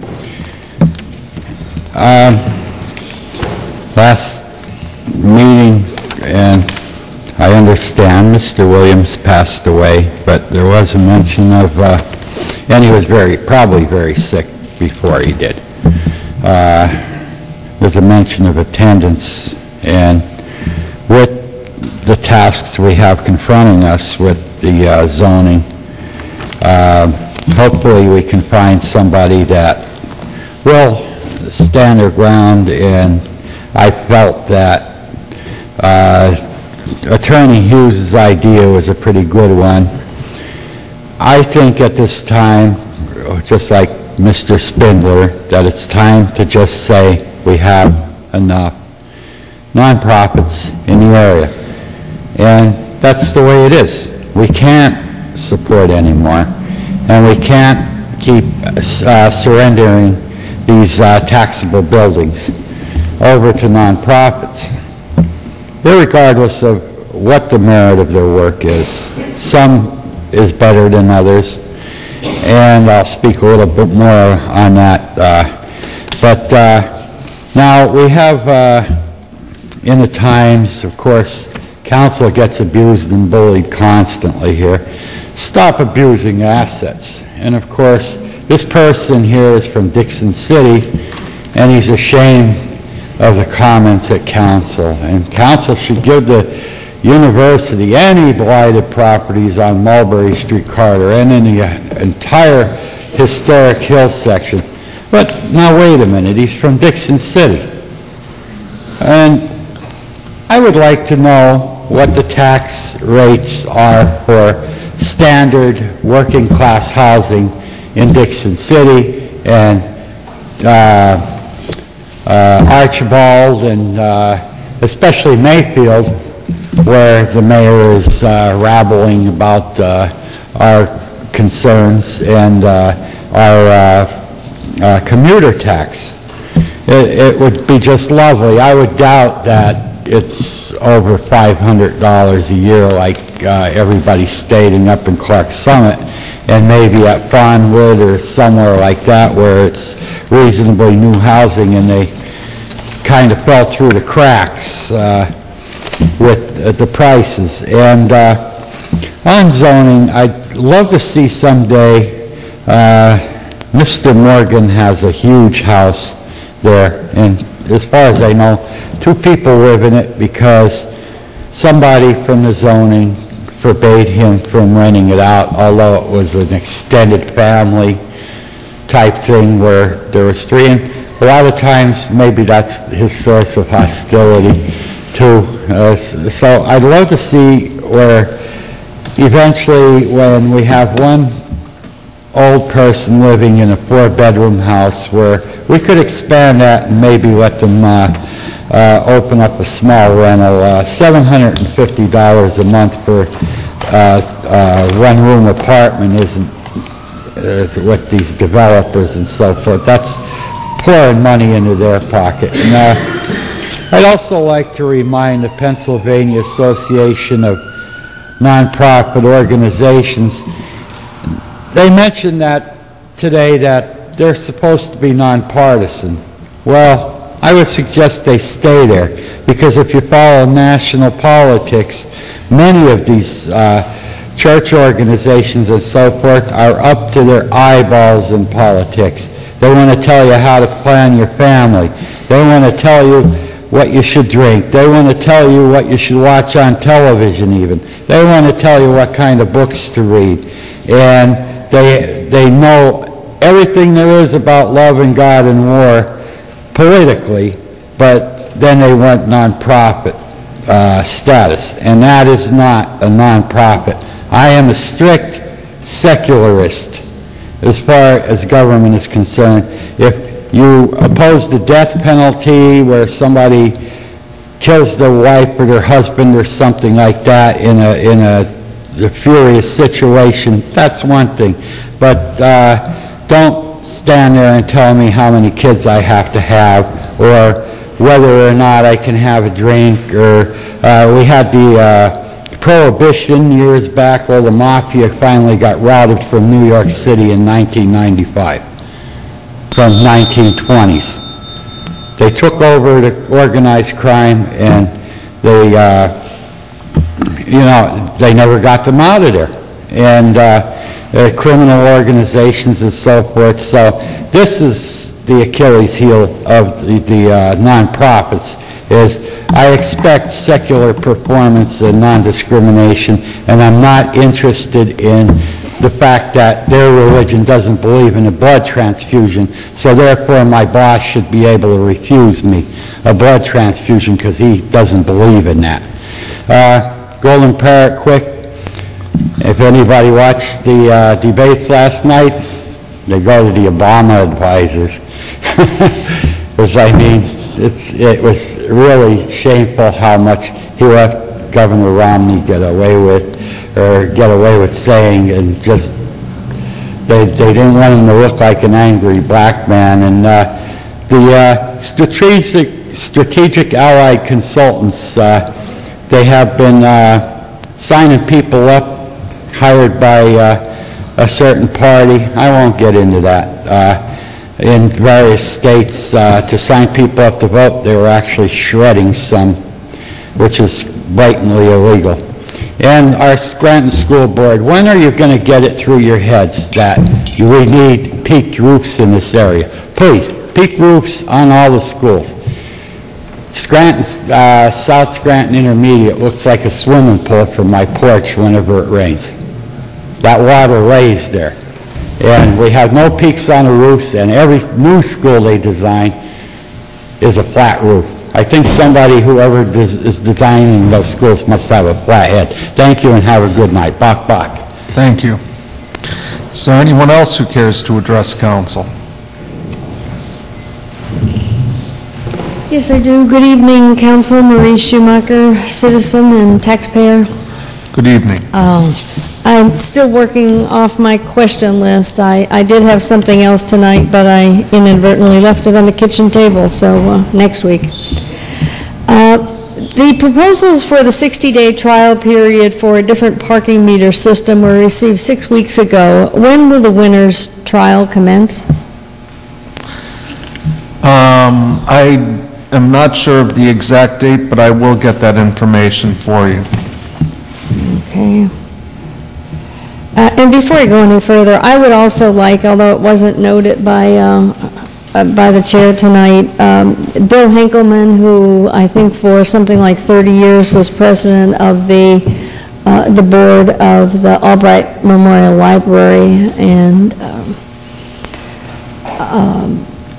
he's been very active civically, and I think his passing will certainly be missed by the community and the many charities and cultural things that he and his wife supported. So, and then on 7A, I believe when Mr. Boris was talking about the private road and taking over this property, he was talking of Lake Scranton Estates. Lake Scranton Estates, that retention pond has been taken over years ago, and the road was made private years ago. And personally, I do believe that they should have to pay for their own, if they want a private road, they should have to pay for their own snow removal too, but that's not what's at issue here tonight. This is a separate development that is right across, well, it's between the Birch Street end of Mountain Lake and the Robinson Park up on the hill. And as a matter of fact, as things stand right now, the city doesn't even own that road. So once this is passed tonight, and I certainly encourage it, that the road will belong to the city, otherwise there's a gap in it, and it will allow a better usage of the lake and development. There was a Times Tribune article on September 23rd that described a computer software program that provides emergency responders with a visual floor plan of a building even before they arrive at the scene. Does our public safety department have this capability?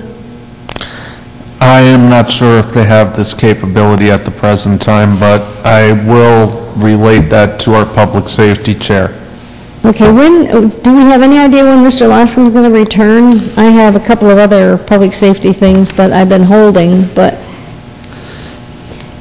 I haven't spoke to him, but it would be my intention that he would return as soon as he is doing well. Okay, the audit. When are we going to see this audit that we were going to have the meeting on in the early June? Yes, originally, according to the business administrator's reports, it was supposed to be done in early June. All the information was supposed to be gathered.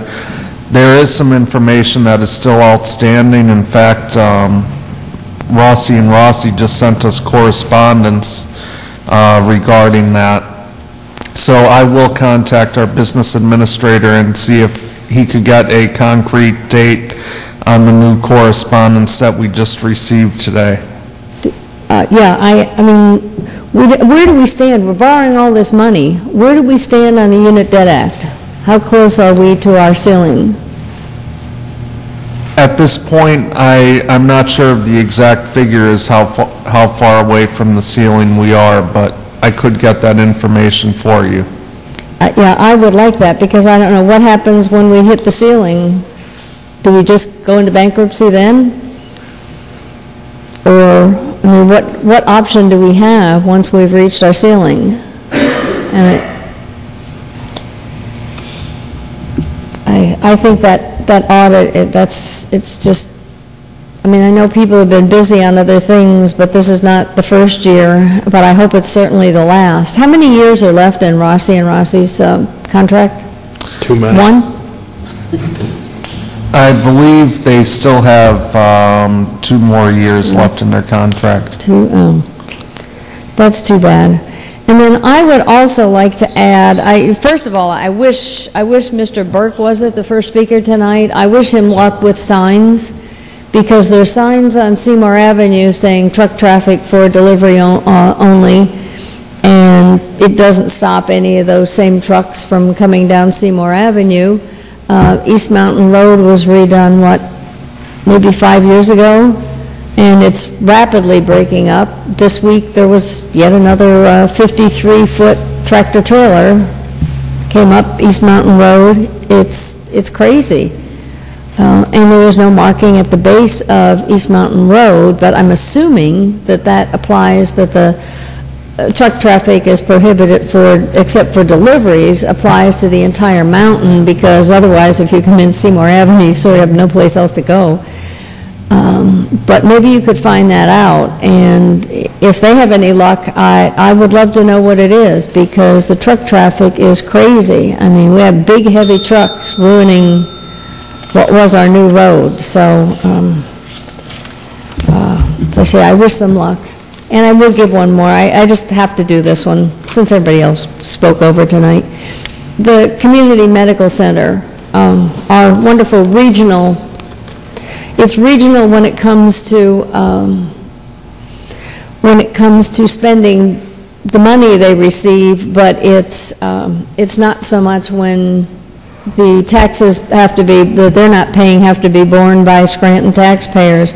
You may have noticed this ad in the paper that shows that their gala fundraiser is being held down at the Woodlands in Wilkes-Barre. I certainly would think one of our local hotels and conference centers would have been far more appropriate, and they could do something to support our city. Thank you. Thank you.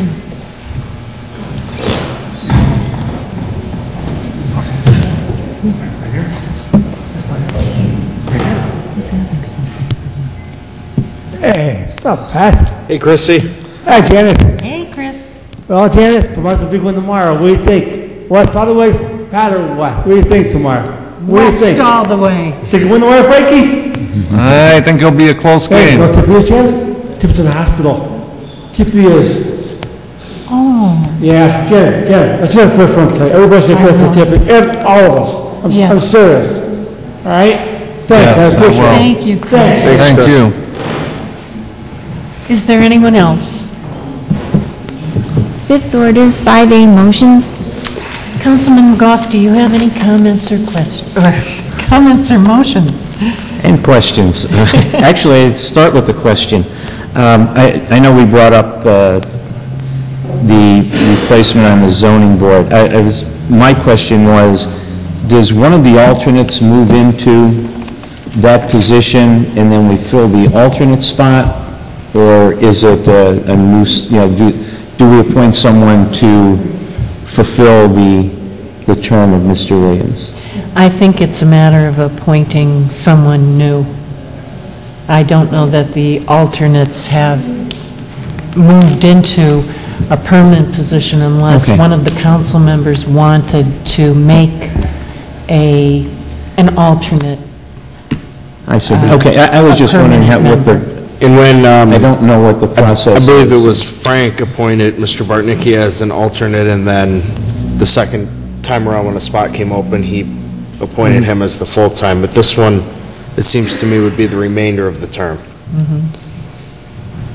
Okay. It was just a matter of procedure. I just wasn't sure how we went about it.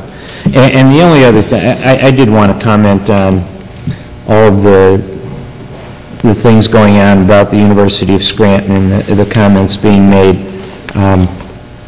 I guess perhaps I have a little bit different perspective with the University of Scranton. I do see it as a very positive thing for the city of Scranton.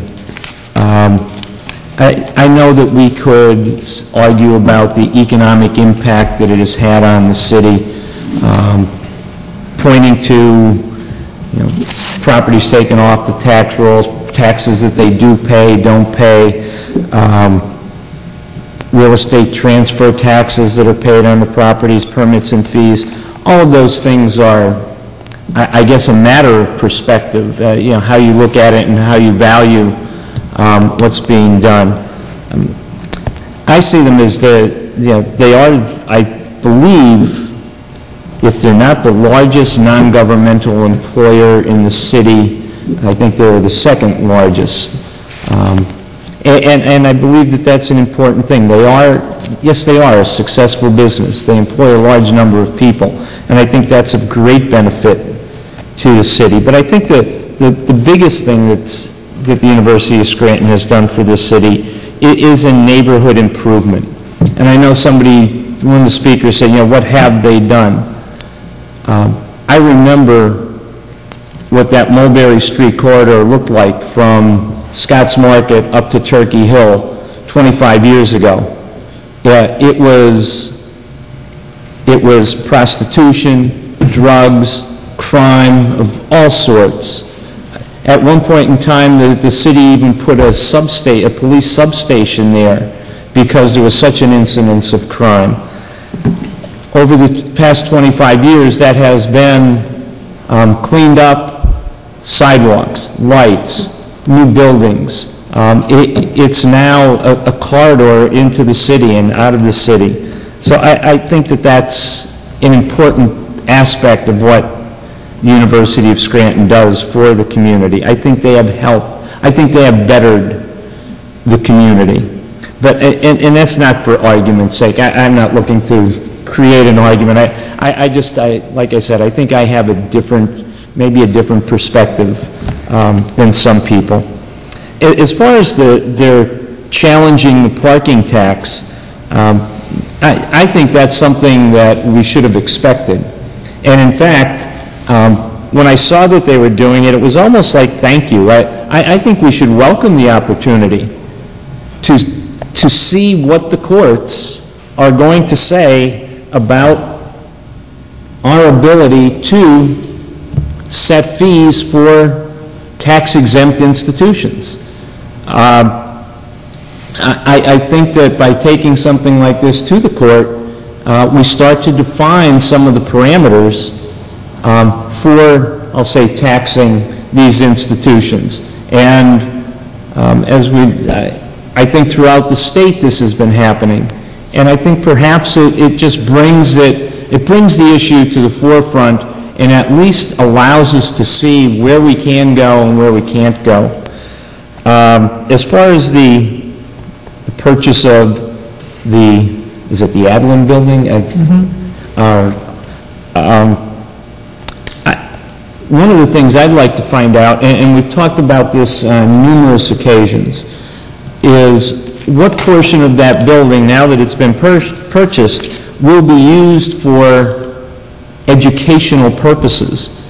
If it's not being used for educational purposes, if they're renting out space to lawyers or accountants or whatever else is in there now, then I believe that should be taxable property, that not all of that building necessarily goes off the tax rolls. And again, we've talked about this on numerous occasions. I think we really need to do a little bit more work on trying to determine exactly what is taxable within these tax-exempt institutions. Is the cafeteria taxable? Since they do provide food for non-students and non-workers. You and I can, anybody can walk in there and buy lunch. Actually, it's a great lunch for the price, if anyone's interested, I guess. But does Aramark, who provides the food service, do they pay taxes on that? Does the Starbucks pay taxes? And again, this isn't anything new, but I think that these are the things that we really have to investigate and determine exactly what is, taxable within these places and what is not. And the last thing, obviously, the payments in lieu of taxes. We attacked the University of Scranton over it, and perhaps maybe we should negotiate with them for what many people see as a more equitable amount in payments in lieu of taxes.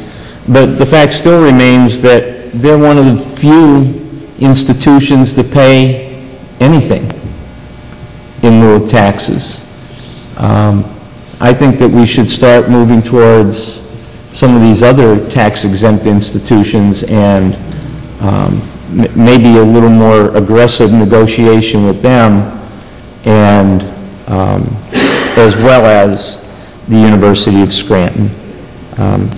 We're going to, part of the recovery plan is a reliance on an increase in pilots, and I guess I'm not sure that going to war with them is the way to get that increase done. And I'm hoping that perhaps we can reach a more equitable settlement in a more equitable way.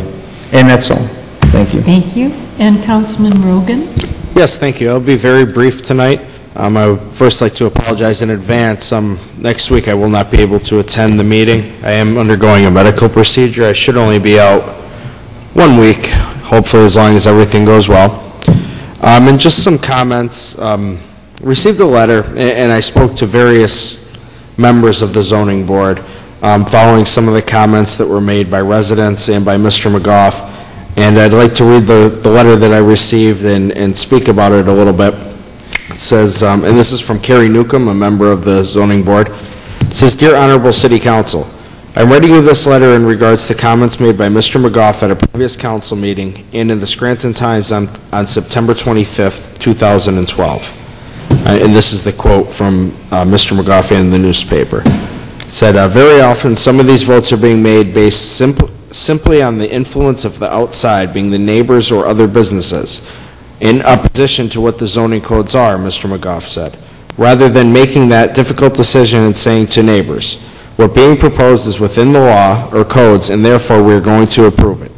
They're really voting in opposition to what is legal and what should be done. I think that perhaps we should really take a look at the nature of the zoning board, Mr. McGough said. Mrs. Newcomb goes on to say, I was appointed to the zoning board in July of 2011. I take offense to some of Mr. McGough's statements. I speak for myself when I say that I take great pride in my position and consider it to be an honor to serve my community and its residents. Since I've been on the board, we have had a number of applicants that have been denied, and the issues were never headlines or resulted in such obnoxious and inaccurate statements by a councilman. I personally have no influence of outside, being neighbors or other business, and take great offense to that statement. I assure you, I take all the testimony and hearing into consideration and visit each property prior to my vote. I say that I am voting against what is legal and should be done is inexcusable. I assure you I will continue to vote the same way regardless of comments by any council member. There is an appeal process if an applicant is denied, and Mr. Lewis or any other applicant that is denied has a right to follow that process. Sincerely, Carrie Newcomb. And I did speak to many zoning board members that were upset with what transpired, not only by what Mr. McGough said, but what some of the speakers have said at meetings and what's been going on at the zoning board. And a lot of people, you know, zoning, luckily it's broadcast live for everyone to see, and zoning members are appointed by city council. But after that appointment is made, city council doesn't have any influence over the decisions that are made. I think most of us, when we appoint somebody to the zoning board, you think of somebody that shares your values and your beliefs, and you appoint them, and then once they're appointed, they're basically, you know, they're their own body. It's almost, I would almost say like a judge. If you watch a meeting, you see people will get sworn in, they'll testify, the neighbors will testify, the applicant, say they're seeking a variance in a neighborhood, and then it's up to the body to basically decide what is legal. And oftentimes, and I know for a fact, as I'm an avid watcher of many municipal government meetings, that oftentimes the board does go against the neighbors. Oftentimes, they go in favor of the neighbors. And even as a council member, there are times when people I've appointed to the board have voted a way that I disagreed with. But that's not how the system is set up. It's set up to you appoint somebody with like ideas, and then they go based on their judgments of the law. So I just wanted to read that because we did receive it. And finally, I do have one request. I believe we all received this letter from a resident of the city who owns numerous properties, and he's concerned about the Zone nightclub. And I haven't heard of this new name. I know it's at the location where the Castle restaurant used to be in North Scranton, and that has been a problem for years. Stabbings, shootings, there are a lot of problems there. So, Mrs. Craig, could we please, I'll give you the letter, could we please send this to the Chief of Police and maybe forward it to the Liquor Control Board as well. I think they might be interested to know what's going on there. I know it is an after-hours club, and there are different rules and regulations for after-hours versus a traditional bar, but this has been an ongoing issue for at least 5 years, probably even longer. And that is all I have for tonight. Thank you. Thank you. And Councilman Joyce, do you have any comments or motions? Yes, I'll be brief tonight as well. To begin tonight, I'm going to address the Scranton Single Tax Office. The city has received a number of checks from the Scranton Single Tax Office. As one knows, the Scranton Single Tax Office collects current real estate tax, delinquent real estate tax for 2011, the local service tax, as well as the business privilege and mercantile taxes. The Scranton Single Tax Office also collects earned income tax from 2011, which at this point is primarily proceeds from the fourth quarter of 2011.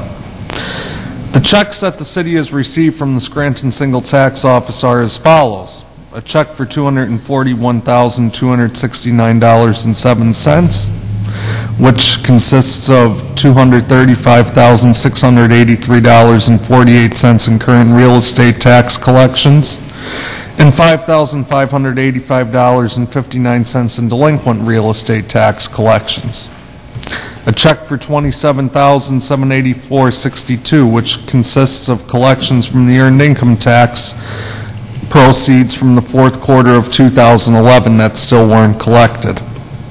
A check for $163,338.53, which consists of $120,203.78 in local service tax revenue and $43,134.75 in business privilege and mercantile tax revenue.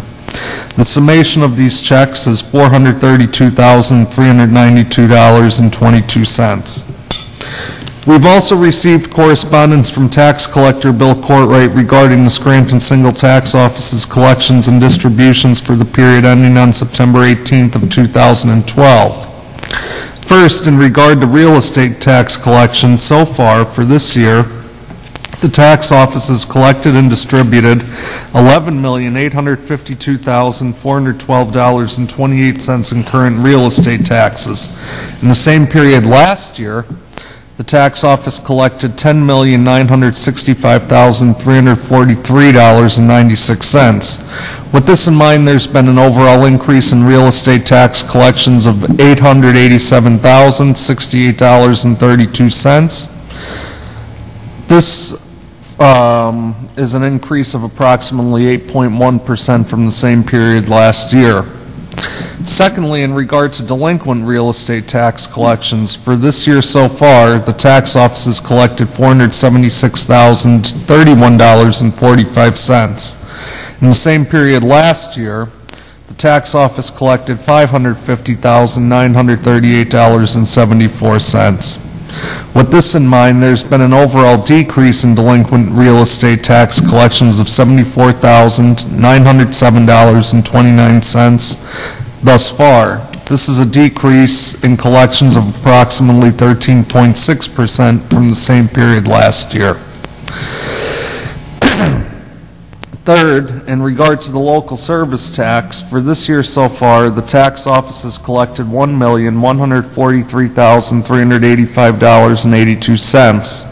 In the same period last year, the tax office collected $1,299,619.34.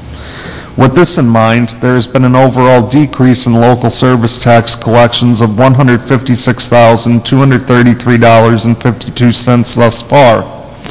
This is a decrease in collections of approximately 12% from the same period last year. Fourth, in regard to the business privilege and mercantile taxes, for this year so far, the tax office has collected $1,746,933.69. In the same period last year, the tax office collected $1,381,051.54. With this in mind, there's been an overall increase of $365,882.15 in business privilege and mercantile tax collections thus far. This is an increase in tax collection of approximately 26.5% from the same period last year.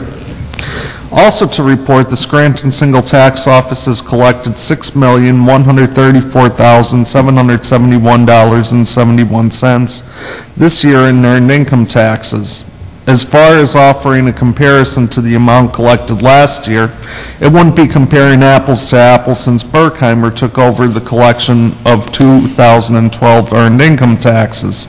The $6,134,771.71 collected by the Scranton Single Tax Office is primarily fourth quarter earned income tax receipts from 2011 that were paid this year, as I stated previously. With that in mind, Mrs. Craik, if we could please send a request to Berkheimer to find out how much earned income tax revenue was distributed to the city by them this year. Overall, the Scranton Single Tax Office, in regard to the real estate tax, delinquent real estate tax from 2011, local service tax, and business privilege and mercantile taxes collections, the Scranton Single Tax Office has collected a total of $15,218,763.24. In the same period last year for these taxes, the Scranton Single Tax Office had collected $14,196,953.58 for these taxes. This is an approximate increase in overall tax collections of 7.64%. So I'd like to thank the tax office for their good work over there. While we're on the subject of revenue, the city of Scranton has received a check from the state of Pennsylvania in the amount of $2,921,681.70 in general municipal pension system state aid proceeds. The budgeted amount for this revenue item was $2.71 million. The amount of money that the city received was calculated and issued in accordance with the Municipal Pension Plan Funding and Recovery Act, which is Act 205 of 1984. State law prohibits these funds for any other purpose than to defray Scranton's police, fire, and non-uniform pension costs. Act 205 required that this check is deposited in pension plans by the treasurer of Scranton within 30 days of receipt. The allocation of state aid that we received had been computed using data from actuarial studies that were submitted by the city to the Public Employees Retirement Commission and from the pension certification form that was submitted to the state of Pennsylvania. To continue on the subject of revenue, the city has received a payment in lieu of taxes known as a pilot. The city has received a check in the amount of $6 million from Lutherwood. To provide a brief background, $6,000, sorry. We wish it was $6 million. To provide a brief background, Lutherwood is a senior living facility located in the East Mountain area in close proximity to Lake Scranton.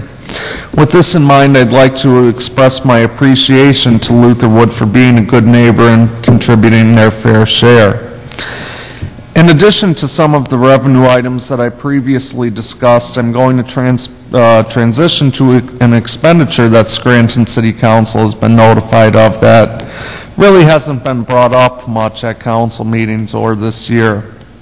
As one may or may not know, the city of Scranton is required to pay $50 for every stray animal that our animal control officer brings to the Griffin Pond Animal Shelter.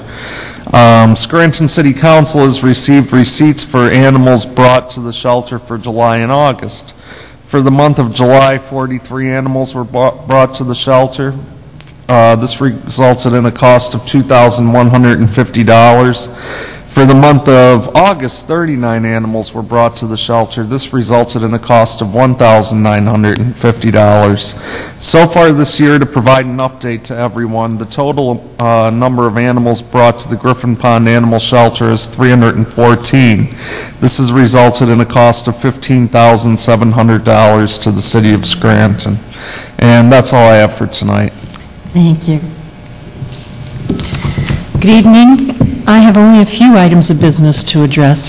First, City Council had requested a weekly report identifying police vehicles that have been serviced, are awaiting repair, the reason for such, and the expected date of completion from Mr. Dewar, DPW Director, on September 7th. To date, no reports have been submitted. Mrs. Craik, please contact Mr. Dewar regarding the reports and send a second correspondence as a follow-up and record, please. Because there have been numerous vehicles out of service for a prolonged period, City Council wants to remain on top of this issue. Second, we received a response on September 24th, 2012 from Mr. Jeff Fewer, Assistant District Traffic Manager for PennDOT, regarding the issue with traffic lights at the intersection of Spruce Street and Franklin Avenue. He states that he would like to get better flashers on stop signs or new batteries for them, pull the stop signs off the sidewalk and put them in the parking lane for better visibility, and put an additional stop sign on each of the remaining 3 mast arms. Also, he suggests that if the signals can be put in a red flash on the approaches that still have them, it would be a benefit to drivers. I hope PennDOT is examining and addressing these traffic hazards throughout the downtown as the traffic light replacement program continues. Third, on behalf of Scranton City Council, I wish to thank Lutherwood Senior Living for its payment in lieu of taxes in the amount of $6,000 to the City of Scranton. We hope that more Scranton nonprofits will follow Lutherwood's example and provide a fair share contribution to their host city in light of its serious financial problems. On a related note, we've all read this week of the most recent purchase of a taxable property by the University of Scranton, owner of the greatest number of tax-exempt properties in our city.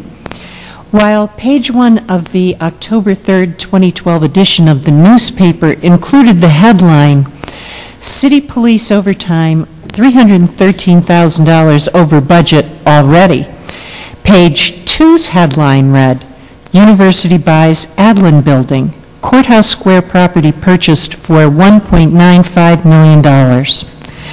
How coincidental that the city sinks farther into debt while a large nonprofit pays nearly $2 million for a building in the downtown commercial district that, according to the newspaper article, was unnatural to look at since it is adjacent to their campus. According to the university's vice president for external affairs, the university has needed extra space for a few years now. Yet he also states that long-term plans for the building have not been determined, adding, "We don't have a firm plan for every square foot of this building." While a nonprofit refuses to pay a parking tax for its garages and parking lots, for which it charges fees, it appears to have $2 million in available funds to purchase a property for which it has not fully determined a use.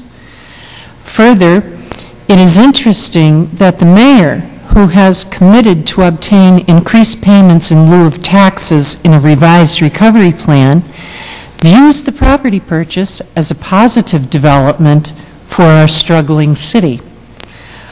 Although many Scrantonians, myself included, appreciate the beauty of the campus and high quality of education offered by the university, they cannot help but notice the university's apparent intent on expanding well beyond its institutional district into not only the hill section of Scranton, but also the commercial downtown area.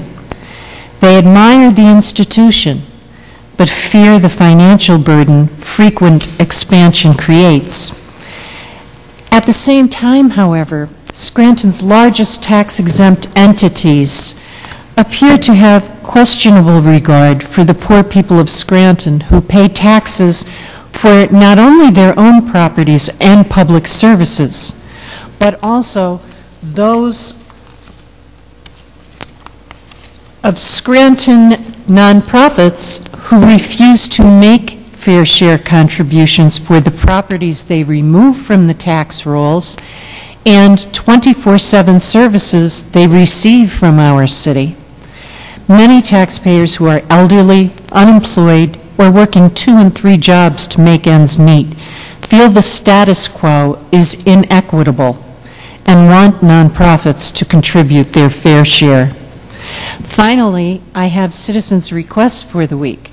A letter to the Sewer Authority. Scranton residents request the cleaning of catch basins at the intersection of Prescott Avenue and Mulberry Street, on Harrison Avenue between Vine Street and Linden Street, and 2 on Yazoo Lane in East Mountain. A letter to licensing, inspections, and permits. A dilapidated property at 420 17th Avenue was condemned 3 years ago and has remained vacant for many years. Although numerous calls were made to city inspectors by neighbors, nothing has been done. These neighbors have invested in restoring their property and feel they shouldn't have to live next to an eyesore. They question what they pay taxes for when garbage collections are missed and a condemned property was never further addressed by the city.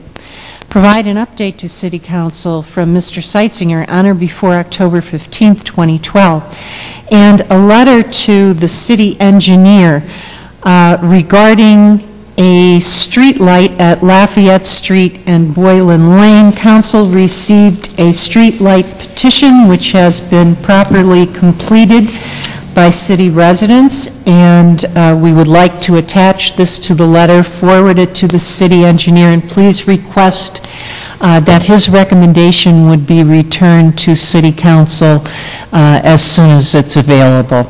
And that's it. 5B, no business at this time.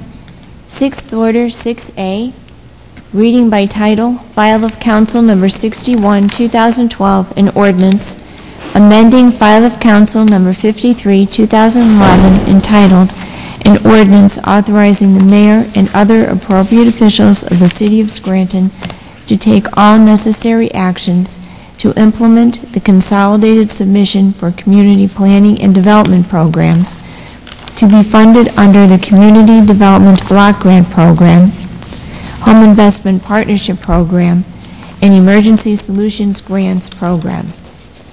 The purpose of this amendment is to allocate unobligated funds in the amount of $281,782.99 to the activity known as the Scranton 108 Loan Repayment for the Hotel and Conference Center under promissory note B-99-MC-42-0014. You've heard reading by title of item 6A. What is your pleasure? I move that item 6A pass reading by title. Second. On the question? All those in favor signify by saying aye. Aye. Opposed? The ayes have it, and so moved. I make a motion to suspend the rules and move item 6A to 7th order for final passage, pending input by the audience. Second. We have a motion on the floor and a second on the question. All those in favor signify by saying aye. Aye. Opposed? The ayes have it, and so moved. Seventh order, 7A, for consideration by the Committee on Rules for adoption, file of council number 59, 2012, providing for the acceptance of certain streets, open space parcels, and stormwater facilities in the Mountain Lake Estates subdivision located in the city of Scranton, Pennsylvania. Also authorizing the mayor and other appropriate city officials to accept for the sum of $1 and record in the Lackawanna County Recorder of Deeds official records a deed for the above-mentioned lands and right-of-ways. As chair for the Committee on Rules, I recommend final passage of item 7A. Second. On the question. Mrs. Craig, I don't know if you would know anything about this or how we could find out. It was mentioned tonight that, and I wasn't aware of this, this street that's being ordained and taken over by the city is a no parking area? No. No? Now, Ms. Schumacher did mention, it's, the area that Mr. Bolles was talking about is for Lake Scranton Estates, not Mountain Lake Estates. Oh, good. Okay. It's a different development. That clears it up then. Thank you very much. Is there anyone else on the question? Roll call, please. Mr. McGough? Yes. Mr. Rogan? Yes. Mr. Joyce? Yes. Mrs. Evans? Yes. I hereby declare item 7A legally and lawfully adopted. 7B, for consideration by the Committee on Finance for adoption, file of Council Number 60, 2012, creating and establishing a general fund account 01-101-860 titled First Liberty Bank Escrow Account, City of Scranton Earned Income Tax Sinking Fund for the receipt and disbursement of 2012 earned income tax revenue to be drawn down by Amalgamated Bank on a monthly basis for payment on the TAN Series B 2012. What is the recommendation of the Chair for the Committee on Finance? As chairperson for the Committee on Finance, I recommend final passage of item 7B. Second. On the question? Roll call, please. Mr. McGough? Yes. Mr. Rogan? Yes. Mr. Joyce? Yes. Mrs. Evans? Yes. I hereby declare item 7B legally and lawfully adopted. 7C, for consideration by the Committee on Community Development for adoption, Resolution Number 43, 2012, amending Resolution Number 674, 2000, as amended, authorizing the mayor and other appropriate officials of the City of Scranton to execute and enter into promissory notes B-99-MC-42-0014 series and all other necessary loan documents in the amount of $3 million with the registered holder After Watching Company as security for an advance of monies from the United States Federal Department of Housing and Urban Development for the Hotel and Conference Center project. The purpose of this amendment is to authorize a defeasance of the City of Scranton's remaining obligation under a portion of promissory note B-99-MC-42-0014, authorizing the establishment of a defeasance account with the Bank of New York Mellon as trustee and further authorizing the funding of the defeasance account with funds from the City of Scranton CDBG action plans of 2011 and 2012, and further authorizing the mayor and appropriate officials of the City of Scranton to execute all documentation necessary to accomplish the defeasance of a portion of the principal due under the above referenced note. What is the recommendation of the Chair for the Committee on Community Development? As chairperson for the Committee on Community Development, I recommend final passage of item 7C. Second. On the question?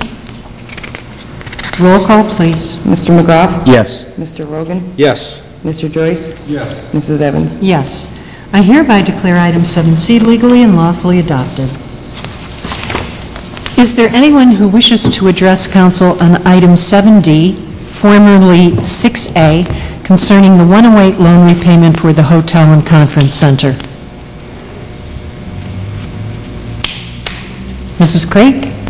7D, previously 6A, for consideration by the Committee on Community Development for adoption, file of Council Number 61, 2012, amending file of Council Number 53, 2011, entitled, An Ordinance Authorizing the Mayor and Other Appropriate Officials of the City of Scranton to take all necessary actions to implement the Consolidated Submission for Community Planning and Development Programs to be funded under the Community Development Block Grant Program, Home Investment Partnership Program, and Emergency Solutions Grants Program. The purpose of this amendment is to allocate unobligated funds in the amount of $281,782.99 to the activity known as the Scranton 108 Loan Repayment for the Hotel and Conference Center under promissory note B-99-MC-42-0014.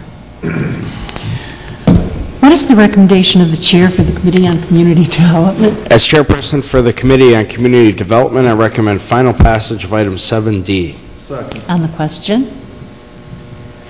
Roll call, please. Mr. McGough? Yes. Mr. Rogan? Yes. Mr. Joyce? Yes. Mrs. Evans? Yes. I hereby declare item 7D legally and lawfully adopted. If there is no further business, I'll entertain a motion to adjourn. Motion to adjourn. This meeting is adjourned.